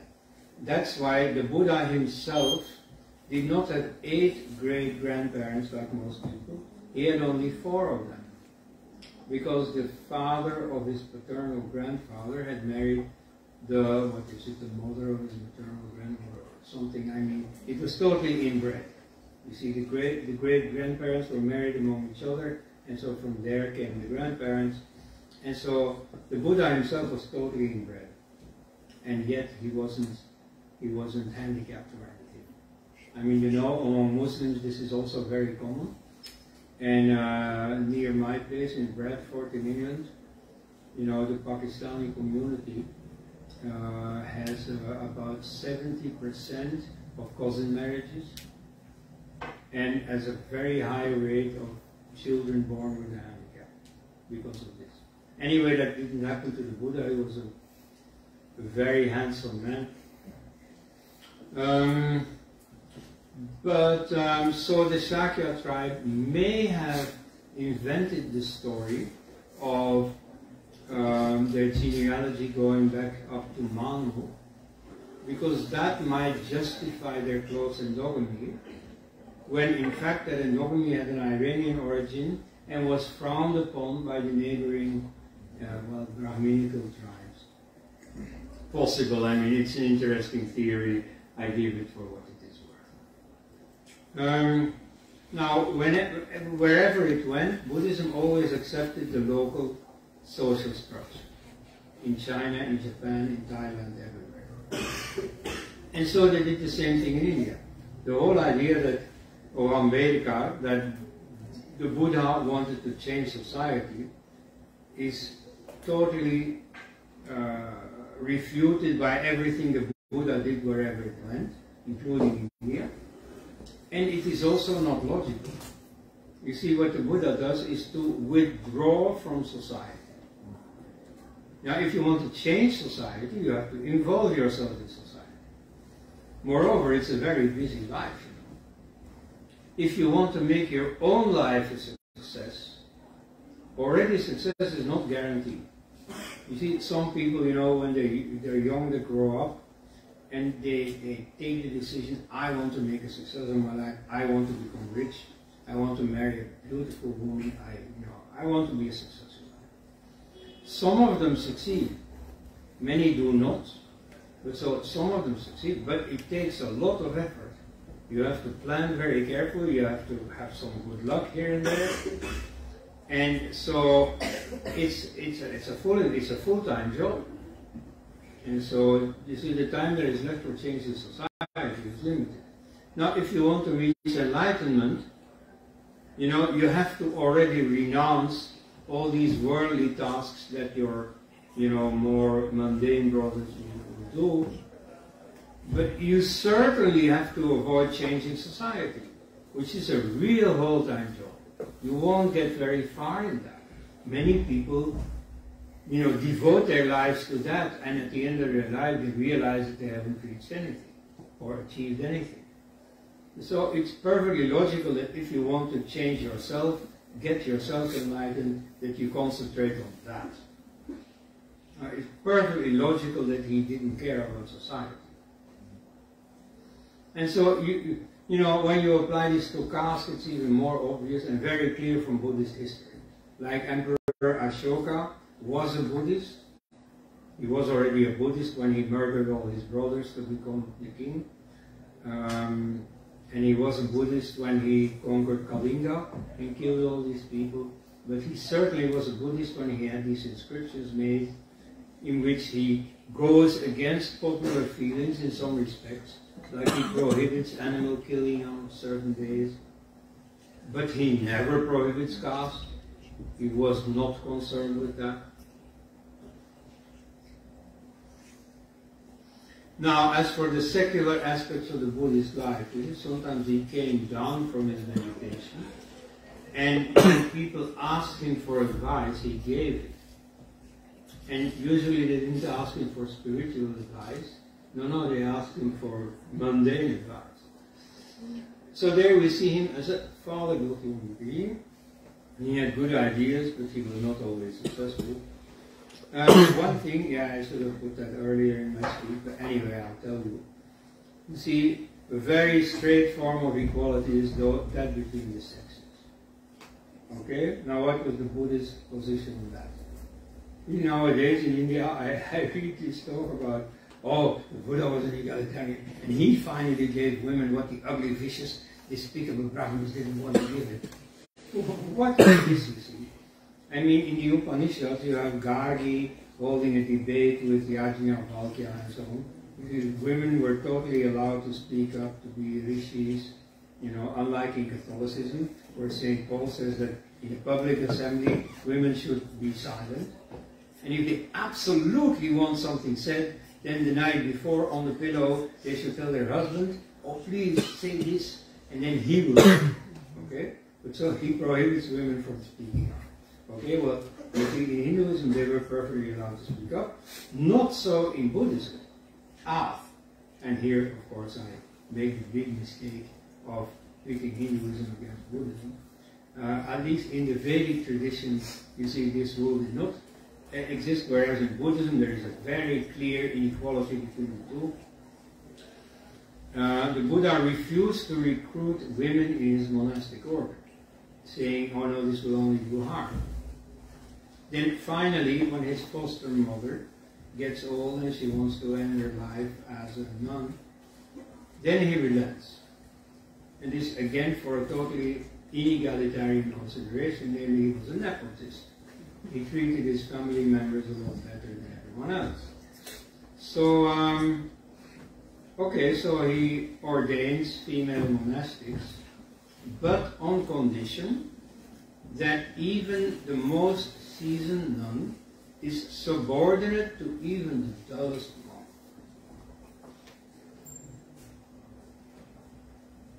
Which is why I've heard several times among Buddhists said that, you know, if they had a woman to thank something for, they said, oh, you've done such a great thing, I'm so grateful to you. I'm sure, you see, law of karma and everything, I am sure that in your next life you will be rewarded. You will become a man. So you see, that's a great promotion from woman to man. According to Buddhism, okay? Now, the greatest failure, so I'm going to give two little stories and it's the end. Greatest failure of the Buddha is the massacre of his own tribe, the Shakyamuni. So, he has this friend Prasenaji of Kosala, who as a young lad studied in Takshashila University, by the way. And so he repudiates his wife, who's a Shakya. Why? Well, you see, when he was younger and he was very successful as a king, and he spread his power far and wide and so on, he felt, you know, now I've really reached the level where I can marry a Shakya princess. Because I said the Shakyas were very prestigious, and the Shakyas also thought so. And so, therefore, they thought, well, we're not going to waste any of our princesses on this pretentious interloper. You see, okay, he may be militarily successful, but, you know, he's only a Kosala Kshatriya, not a Shakya. And, but then again, he's very powerful. So they have to keep him as a friend. They can't risk offending him. So what do they do? Well, you see, the president for life of the Shakya, like many successful men, has some paramours on the side. And so with his maidservant, he has a daughter. And so she's not a Kshatriya, but she can look like one if you dress her up nicely as a bride and so on. So the king of Kosala is fooled. He marries this girl thinking that she's a Shakya princess. Then you see they have a son, Tirudaka, and at the age of 16 he finds out what the true story is. The father didn't know at the time, he was being fooled still. But the son finds it out, and you see then he realizes that his mother is not a Kshatriya, and he deduces that he himself is not a Kshatriya, because both parents need to be the same caste. And so what will become of his ambition to become the king? You know, he's not even a Kshatriya. And the Buddha is then consulted, and he says, well, there is really no problem. You see, boy, your father is a Kshatriya, so you are a Kshatriya. Caste is passed on in the paternal line. But he disagrees. You see, the Buddha at the time is already an old man. He's like 60 years older than this young lad. And in the meantime, society has changed. And by then, endogamy is becoming important. And so it is to that that the young lad reacts. Then the rest of the story is that he commits a coup d'etat against his father. So then he has the army at his disposal, and he goes out to take revenge upon the Shakyas. And he does. And at that time, you see, the Buddha is helpless, he can't prevent it. All he can do is to give a sermon to his monks about what is happening. And so he uses it to illustrate the law of karma. And the law of karma is this pedestrian law that all the Hindu shopkeepers believe in, namely in reward and punishment. And if you do good, something good will happen to you. And if you do evil, then something evil will happen to you. So here he says, well, you see, at the time, well, in a past life, we Shakyas, we were villagers. And the soldiers back then were fish. And it was the dry season. And their big river had shrunk to a little rivulet.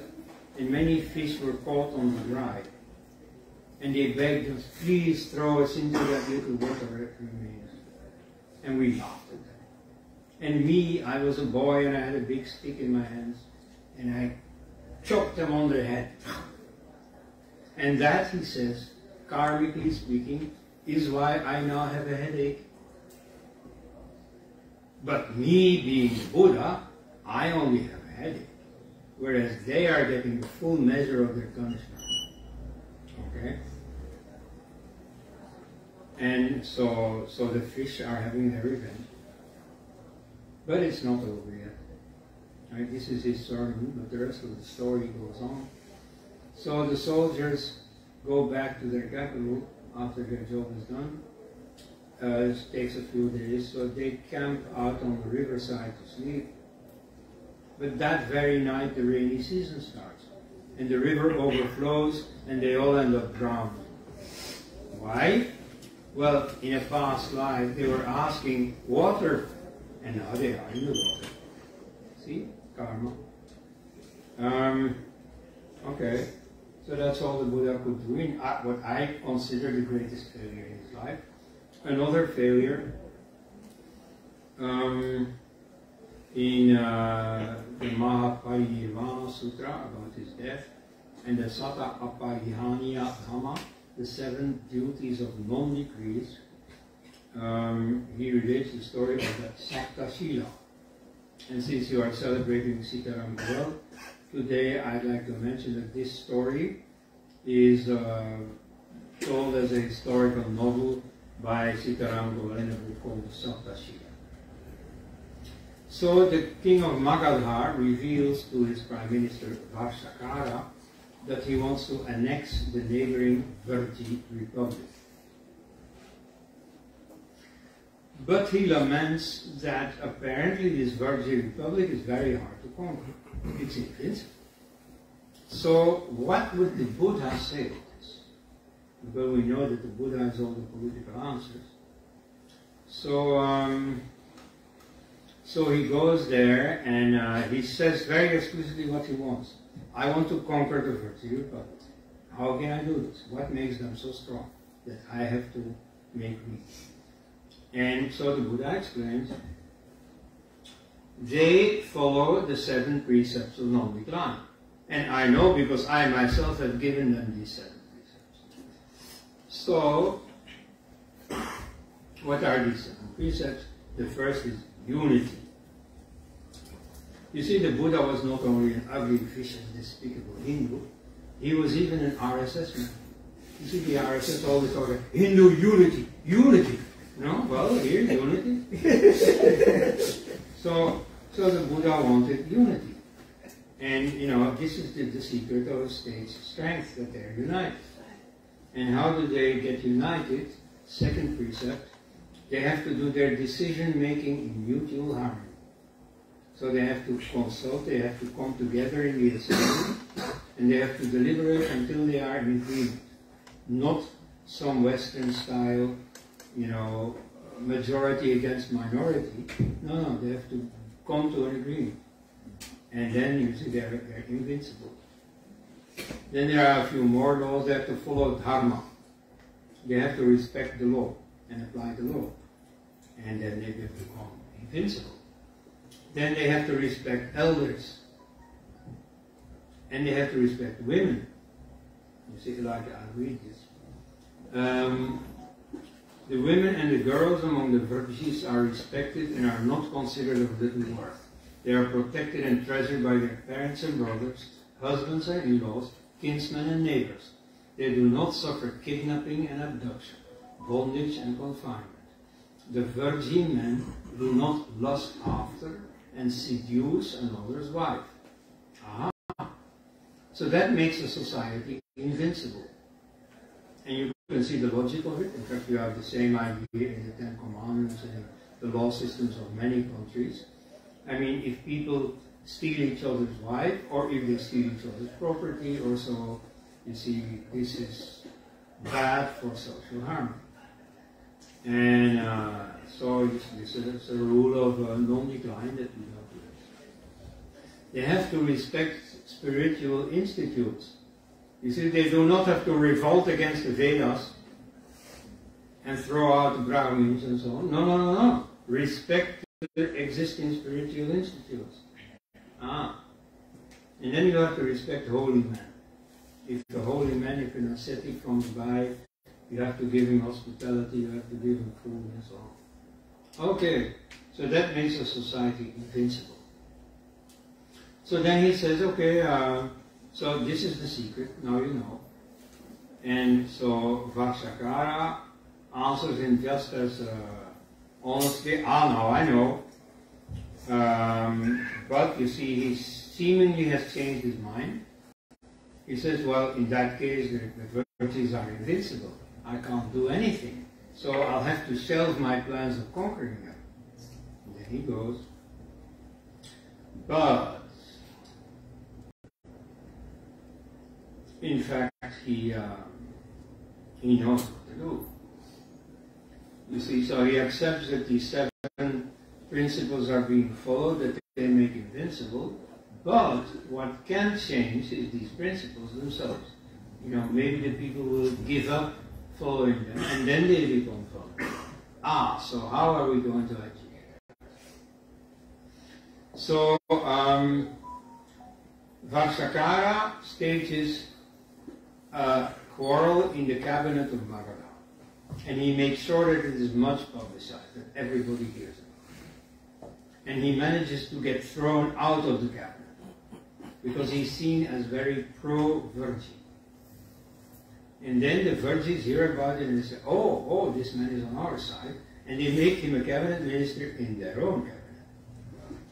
Namely, a minister of education. Now, the sources do not say what he tells the students. And so Sitaram can imagine it all he wants, but after all, the story is confined by a certain ending that, you know, is just part of history. You can't get away from that. And so the history is that the students end up sowing discord among their parents. And the parents don't attend the assembly anymore. And the spirit of unity and consultation in harmony disappears. So then they become vulnerable. A few years later, the Buddha has already died. The Magadha people think, well, now the time is right. And so they move in, and without any serious problem, they conquer the place. So you see, that's another failure of the Buddha. You know, Buddhist apologists have a hard time trying to whitewash this. But, you know, the interesting thing for us is that it teaches us something about the Buddha's social philosophy. So, you see, he practices the harmony model, not the class struggle model.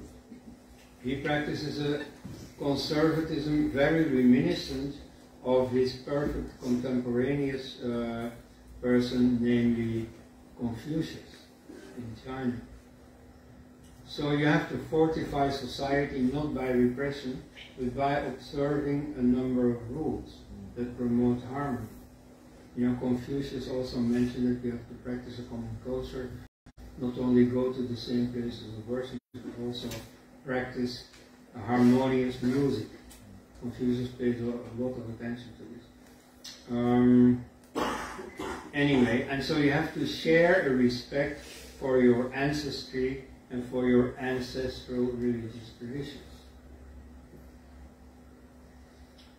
So you see, the Ambedkarite view of the Buddha as a revolutionary is completely belied by the original sources. Buddha, of course, paid far more attention to meditation and enlightenment, but when he did pay attention to society, you do get a glimpse of what he thought about it. So the woke talk about oppression is not there. Marxist talk of class struggle is not there. He believed in the harmony model, and he believed that not structures are important, but personal attitudes. And he believed in collective decision making. Now our question is, these are all nice things, I agree with him, or I follow him on this, but is it as powerful as he claims it to be? You see, if the Magadha kingdom, which was becoming ever more powerful, had really set its minds to it, I think they could have conquered virtue even when they did follow this principle. Anyway, I'm not sure of it, but I know that in history, many nice people have lost the war against not so nice people. Like, for instance, an example from the 19th century, Paraguay was a really nice country, a very progressive country for its day, and so it was conquered in a very bloody war by its neighbors. That didn't mean any good, that didn't do any good to the population there. This is a thing that has happened any number of times in history. So I'm afraid that nice people like the Buddha couldn't really go against this. We have a modern example in Mahatma Gandhi, who claimed that the satyagraha cannot fail because it has its soul force and that it's invincible. Yet I see many satyagrahas who fail. Like this Goswami fellow who was murdered by Muslims, or the entire partition movement. He was against partition, but then what could he do? So many people got killed, whether they were Gandhian or anything else, as long as they weren't Pak, as long as they weren't pure in religious terms, they got killed. So you see, these principles are nicer than dictatorship, but I doubt that they make invincible. Conclusion. So there is nothing in Buddhist history that justifies the modern romantic notion that it was a movement for social reform. Everywhere, Buddhism accepted whatever social political order was in place. You cannot accuse Buddhism of bringing caste, as some Hindus actually do that, saying that it is Buddhism that introduced untouchability and so on. No, it wasn't more casteist than its surroundings. It wasn't less so either. And so the Buddha himself profited greatly from his caste status. So he didn't invent it, but he continued it. Now, of course, in his monastery, you don't have to notice much. Because in the monastery, people don't have to make social choices. They don't have to consider, to whom am I going to marry my daughter? Alright, so you see all these choices that have a caste dimension, you are free from. So then it's easy to say, oh yeah, no caste.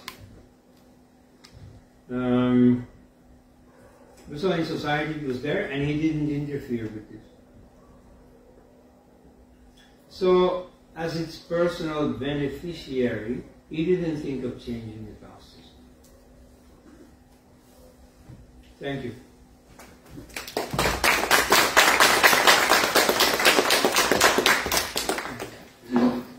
If anyone has any question, you may ask.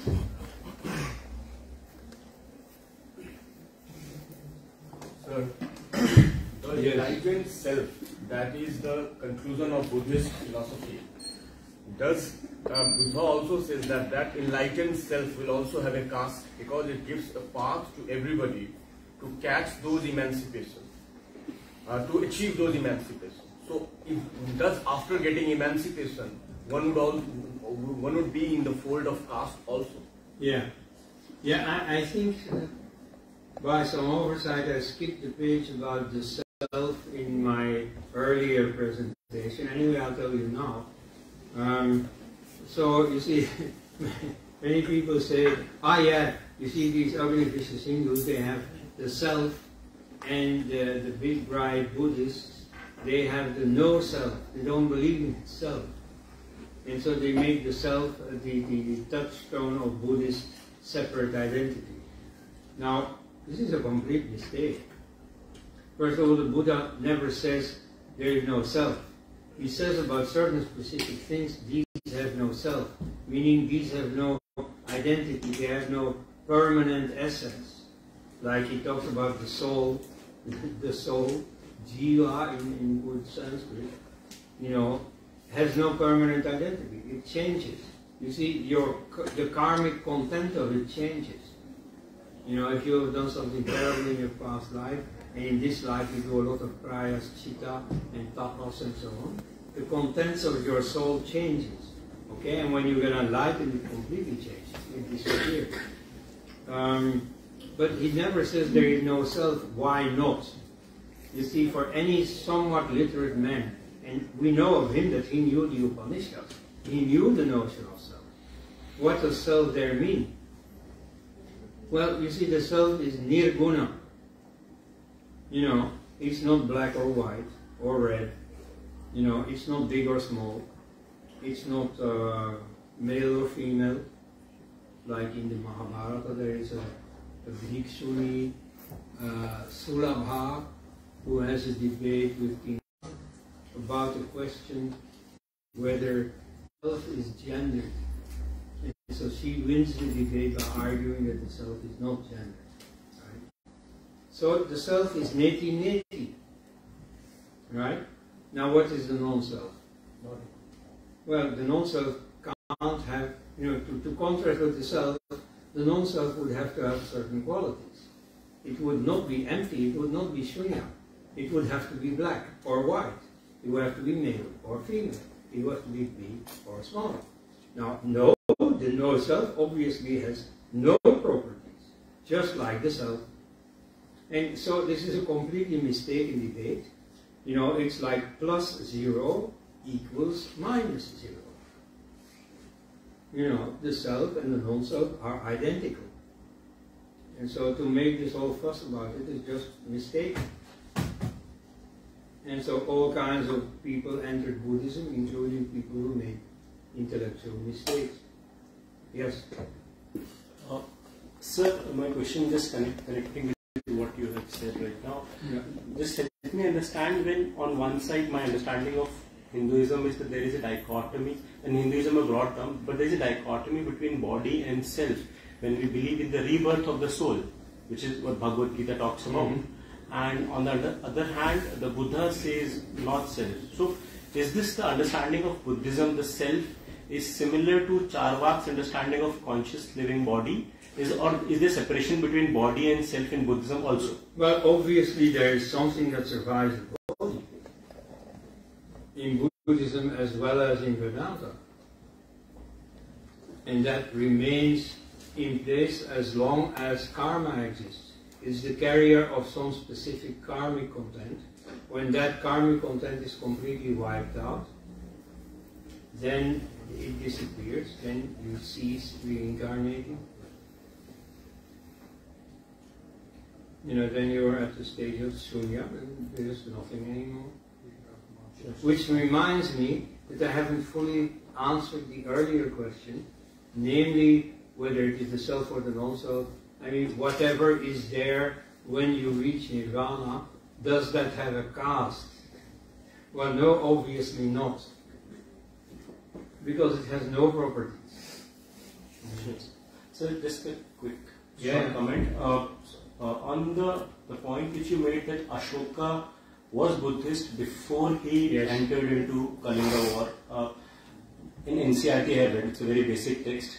But in NCRT, they did mention that he adopted Buddhism after the war. Yeah, that's a common Nehruvian story, it's not true. So are there sources to refer to that he was a Buddhist before Kalinga? Yes, the original sources. He was already the governor, I think first of Sanchi province. Then he was the war leader in the northwestern frontier. But was he a Buddha? Then he was a Buddhist already. He was already a Buddhist. Yeah, this before he came to power. Before he murdered all his sons and ministers and generals and so on to grab power for himself. Everybody who threatened to ever become a threat, he made disappear. And so you see, the not so great Ashoka was already a Buddhist. Then when he fought against Kalinga, he massacred all these people. He was hated by the Kalinganese for this.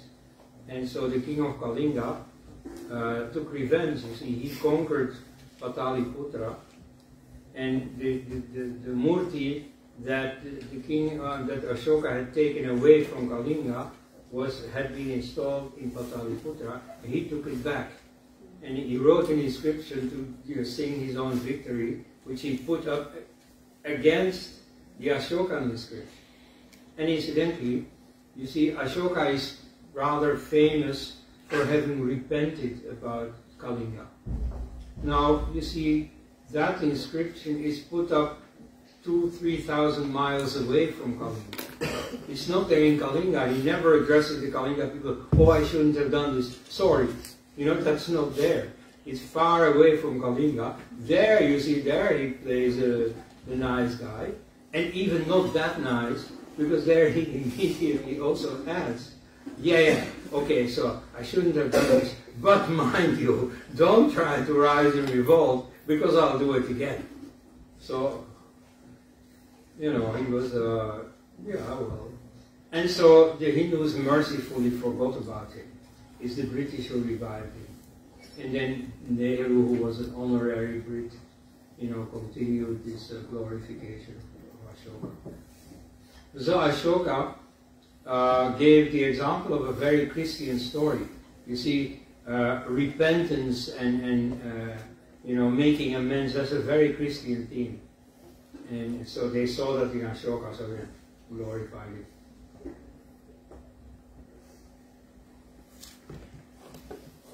Yes.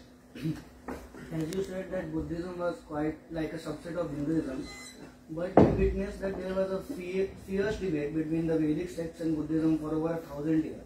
It was not quite prevalent in other school of thoughts among Hinduism. So how will you justify it? Well, I greatly disagree. There were violent debates with everyone. As Sitaram Goel says, there were violent debates from the Buddhist side against Vedanta. And they are dwarfed by the violence of the debates between the different Buddhist sects. You see, the closer another sect is, the more fiercely you debate with it. I mean, look, in communism we have the Stalinists and the Trotskyites. So, you know, you have the Vietnamese conquering the Cambodians, the Chinese attacking the Vietnamese, and so on. You know, that doesn't say, oh yeah, Buddhism was against Hinduism. No, there are many Hindu sects against one another. And the fact that there are writings in which they attack one another, now they prove nothing. You see, Sitaram Goel very violently attacked Islam. He never touched the hair on the head of a single Muslim. There is a very big difference between debating and persecuting. And so, you know, as everybody knows, the Buddhist universities in Bihar in 1194 got destroyed, flattened, both the buildings and the inmates, by the Muslim invaders.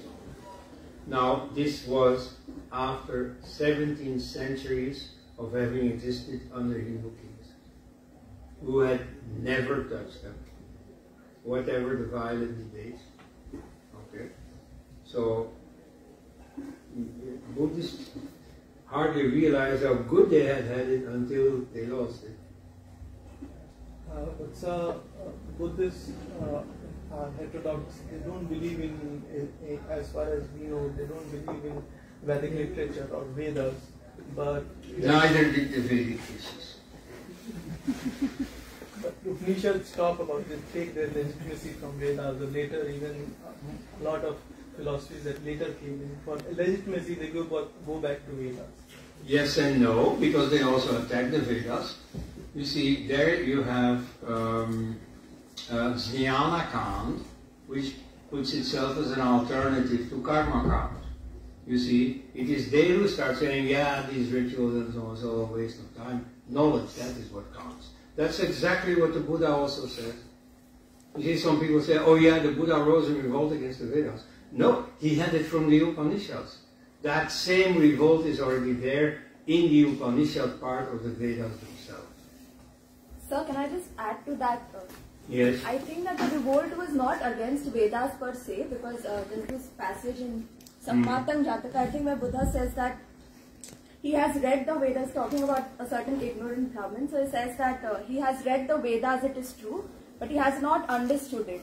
So I think the revolt is not against the text, but against those people who read it but don't have an experiential understanding of the text, which is the revolt in Upanishads as well. I think exactly. Upanishad has a lot of reference for Vedas throughout, actually, and in fact they try to create this dichotomy between Vedic ritualism and Upanishadic discourse, when in fact a lot of this discourse, Upanishadic discourse, was happening while these sacrifices were taking place.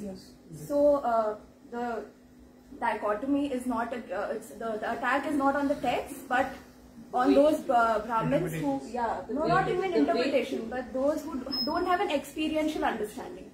You see, if you read the texts themselves, there is really no problem. You see, the problem with the secularists is that they are so extremely superficial. You see, especially when it's about religion, they don't understand religion at all. And so they project what little they know. In this case, they mainly project Christian categories. You see, what little they know, they learn through English sources, which even if they don't propagate Christianity, they have a Christian bias inbuilt in them. And so they take over these categories like conversion. Where did Ambedkar get the idea of converting to Buddhism? That's from Christian sources. You see, neither the Buddha nor his nor Shankara or whatever opponent ever said that. Sir, in fact, I think, sorry for stretching, I think that, and I think most Hindus will agree that even like while growing up, subconsciously all of us had this understanding that Buddhism, Jainism, Sikhism, Hinduism were almost one. We didn't actually see them as different, as we started seeing them after this Marxist perversion entered, like after we had to go through this entire perverted Marxist education. So before that, like I always thought that they were all one, they were co-Sanatan, like Sanatan. I think this happened after as we perverted our understanding. Like for example, a case I know from personal people that I know, the Jains, for example, just like the Sikhs, just like the Buddhists and so on, they nowadays propagate, oh no, we have no caste. You see, I know cases where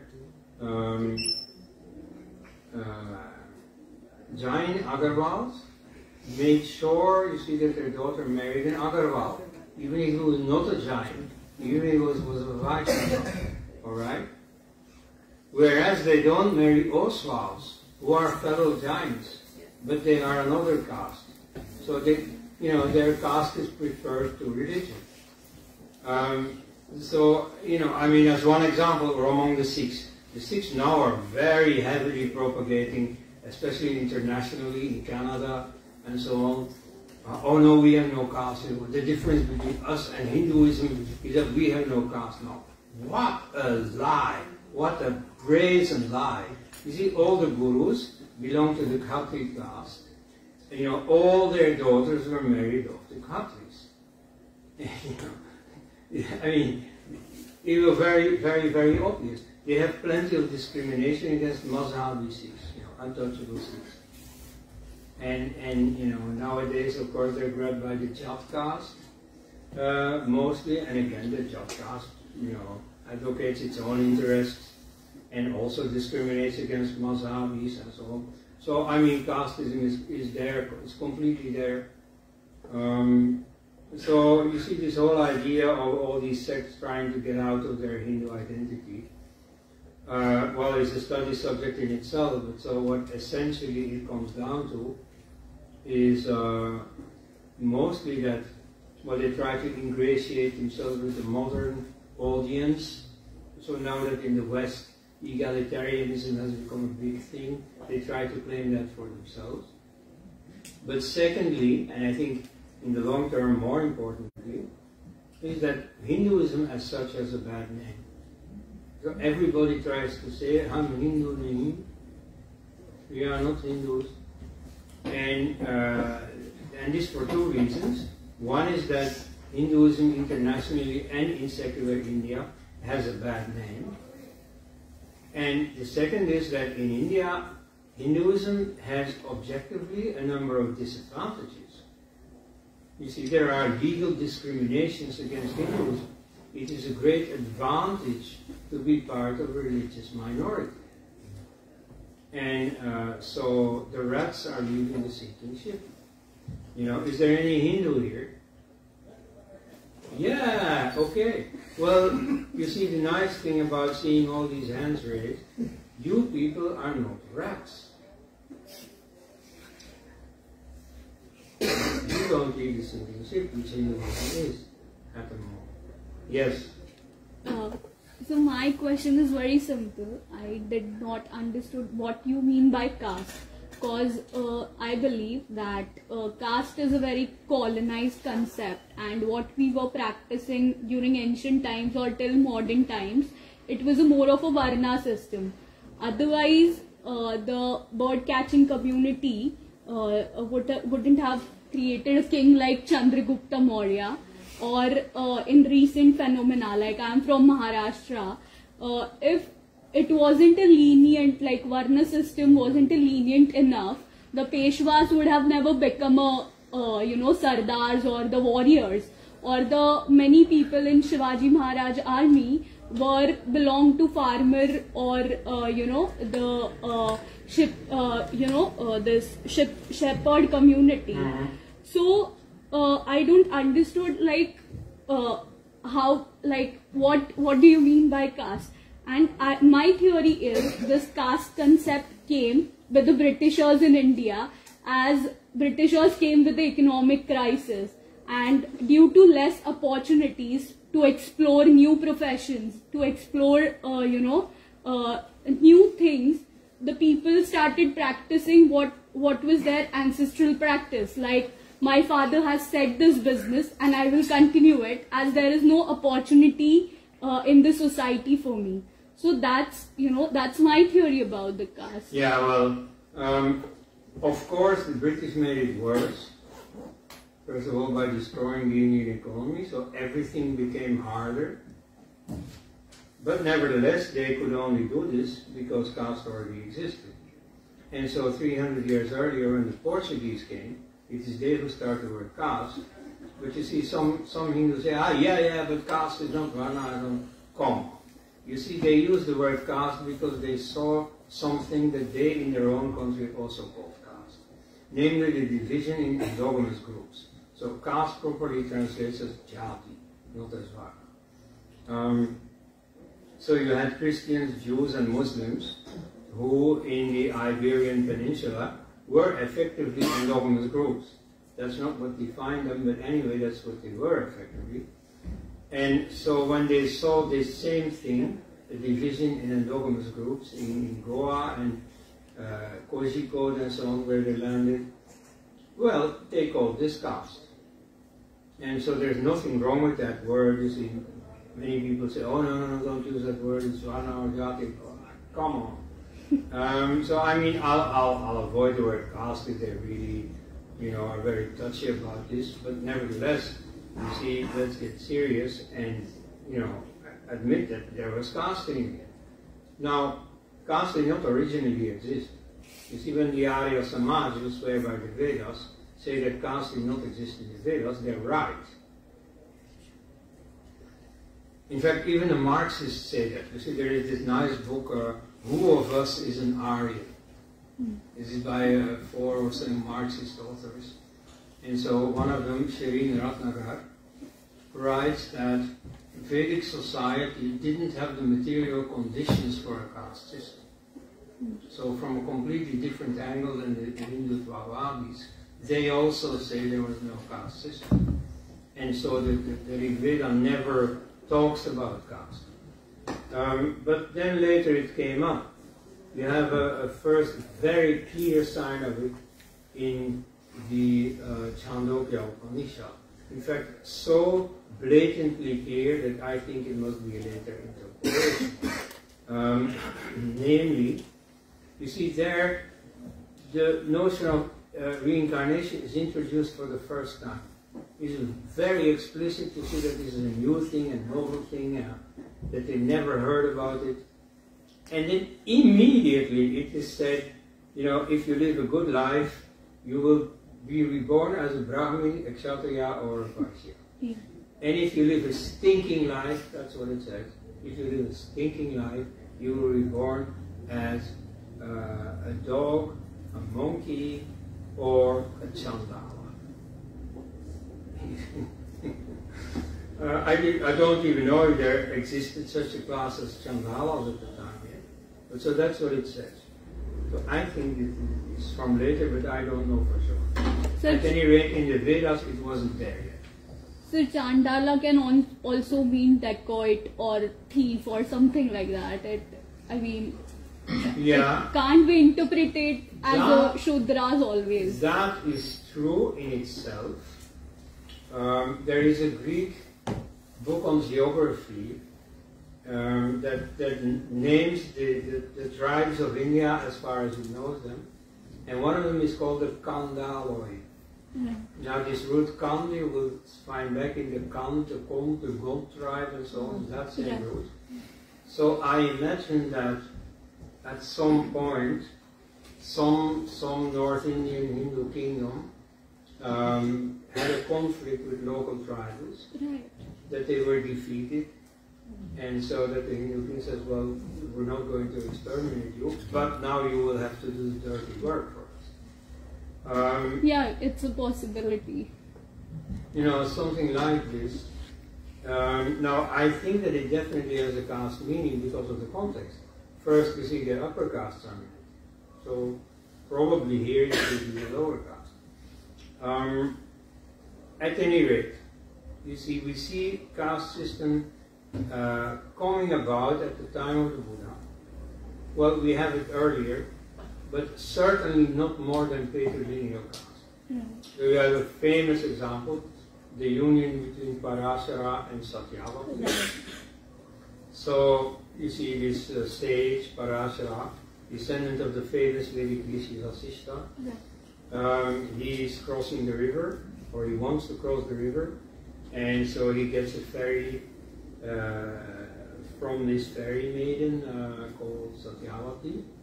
And so in the middle of the river, they fall in love and they stop at an island in the river to make love. And the result is this boy who becomes Vedavyasa. Now Vedavyasa is the saint par excellence. It's for him that you celebrate Guru Purna. And yet he's from a mixed union. So at that time there was no concept of mixed unions. You see, the father was a sage, he became a sage, and whatever the mother was. And so the Buddha also still thinks in those terms when he has this problem with Viruddhaka. But Viruddhaka doesn't accept it anymore, so you see, endogamy is coming into being. But first among the aristocracy. Now here genetics comes in. You see, geneticists say, and I mean it's a young science, it's not definitive, but it's an interesting indication that the division of Hindu society in box-type separate groups is detectable from about 200 AD. So it starts at the top and then gradually it spreads, and then everybody starts growing. But so caste is, by Indian standards, a relatively young affair. And so this is again where this invented tradition comes in. You see, people like the Shankaracharya or Govardhan will say, oh, it's part of Hindu tradition. No, it is not. You see, it has become part of Hindu tradition, but you can perfectly have Hindu tradition without it. So, I mean, I know some expatriate Hindu communities that don't have caste anymore, or at least as far as a foreigner is allowed to see. Maybe in Holland, They were Bhojpuri Hindus, worshipping the Ramshari Mamas. And they went to Suriname maybe 140 years ago. They spent time there, and then in 1975, when Suriname was forced to become independent, they didn't want independence, so they used their Dutch passport to quickly go to Holland before it was too late. And so there are a big community there, and they haven't gone out. And they're still very much involved. Absolutely. So, you see, you can have Hinduism without caste, but so certain reactionaries keep, holding fast into caste. Their numbers are becoming less and less and less, but they are now far more vocal because of the social media. They're very vocal on Twitter and so you meet them everywhere, even though numerically they're not that important anymore. So can I ask? That was the last question. That was the last question. Sir has given us a lot for food for thought, and we can have agreements and disagreements with him, but the samvad continues from here, outside the hall. Correct. I request Chirag Dhankarji, Bachelor student in Pashto Language and School of Languages, Literature and Cultural Studies, Valmiki Study Circle's convener, to deliver the formal vote of thanks. The event will conclude with the singing of our national song.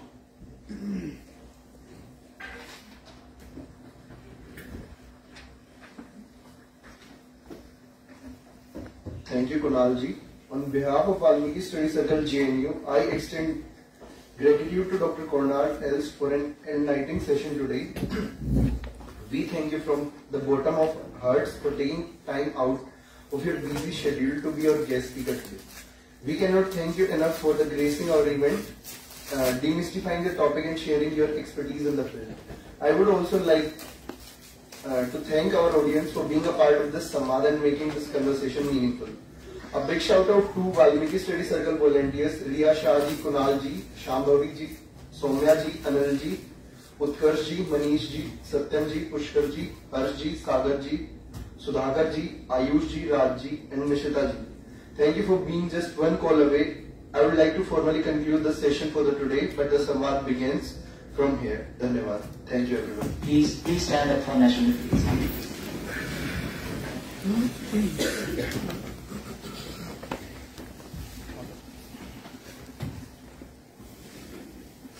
Vande Mataram, Vande Mataram, Sujalam, Sufalam, Malaya Shitalam, Sasya Shamalam, Mataram, Vande Mataram.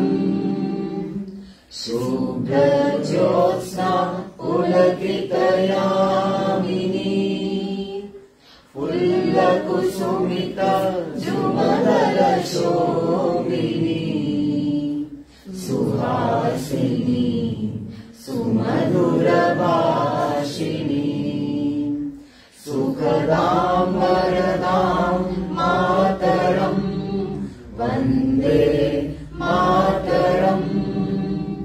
Koti Koti Kantha Kala Kala Ninada Karale, Koti Koti Bujay Drita Kara Karavale, Abhala Krenama Ita Bole, Bahubhala Dharini Namami Tarini, Ripudala Varini, Mataram, Vande Mataram.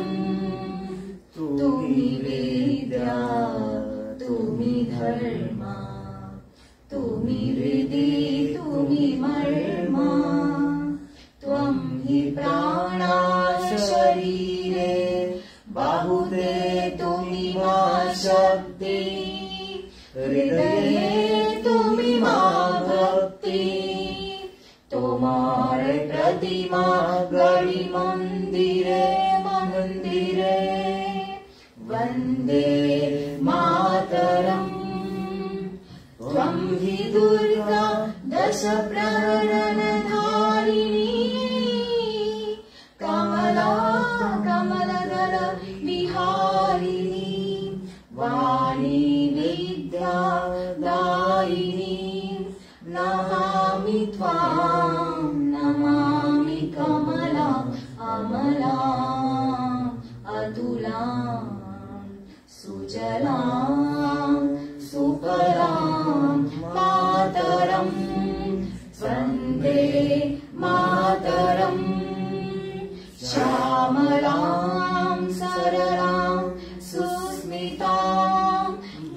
सुरक्षितां धरणीं भरणीं मातरं वन्दे मातरं वन्दे मातरम्। भारत माता की जय।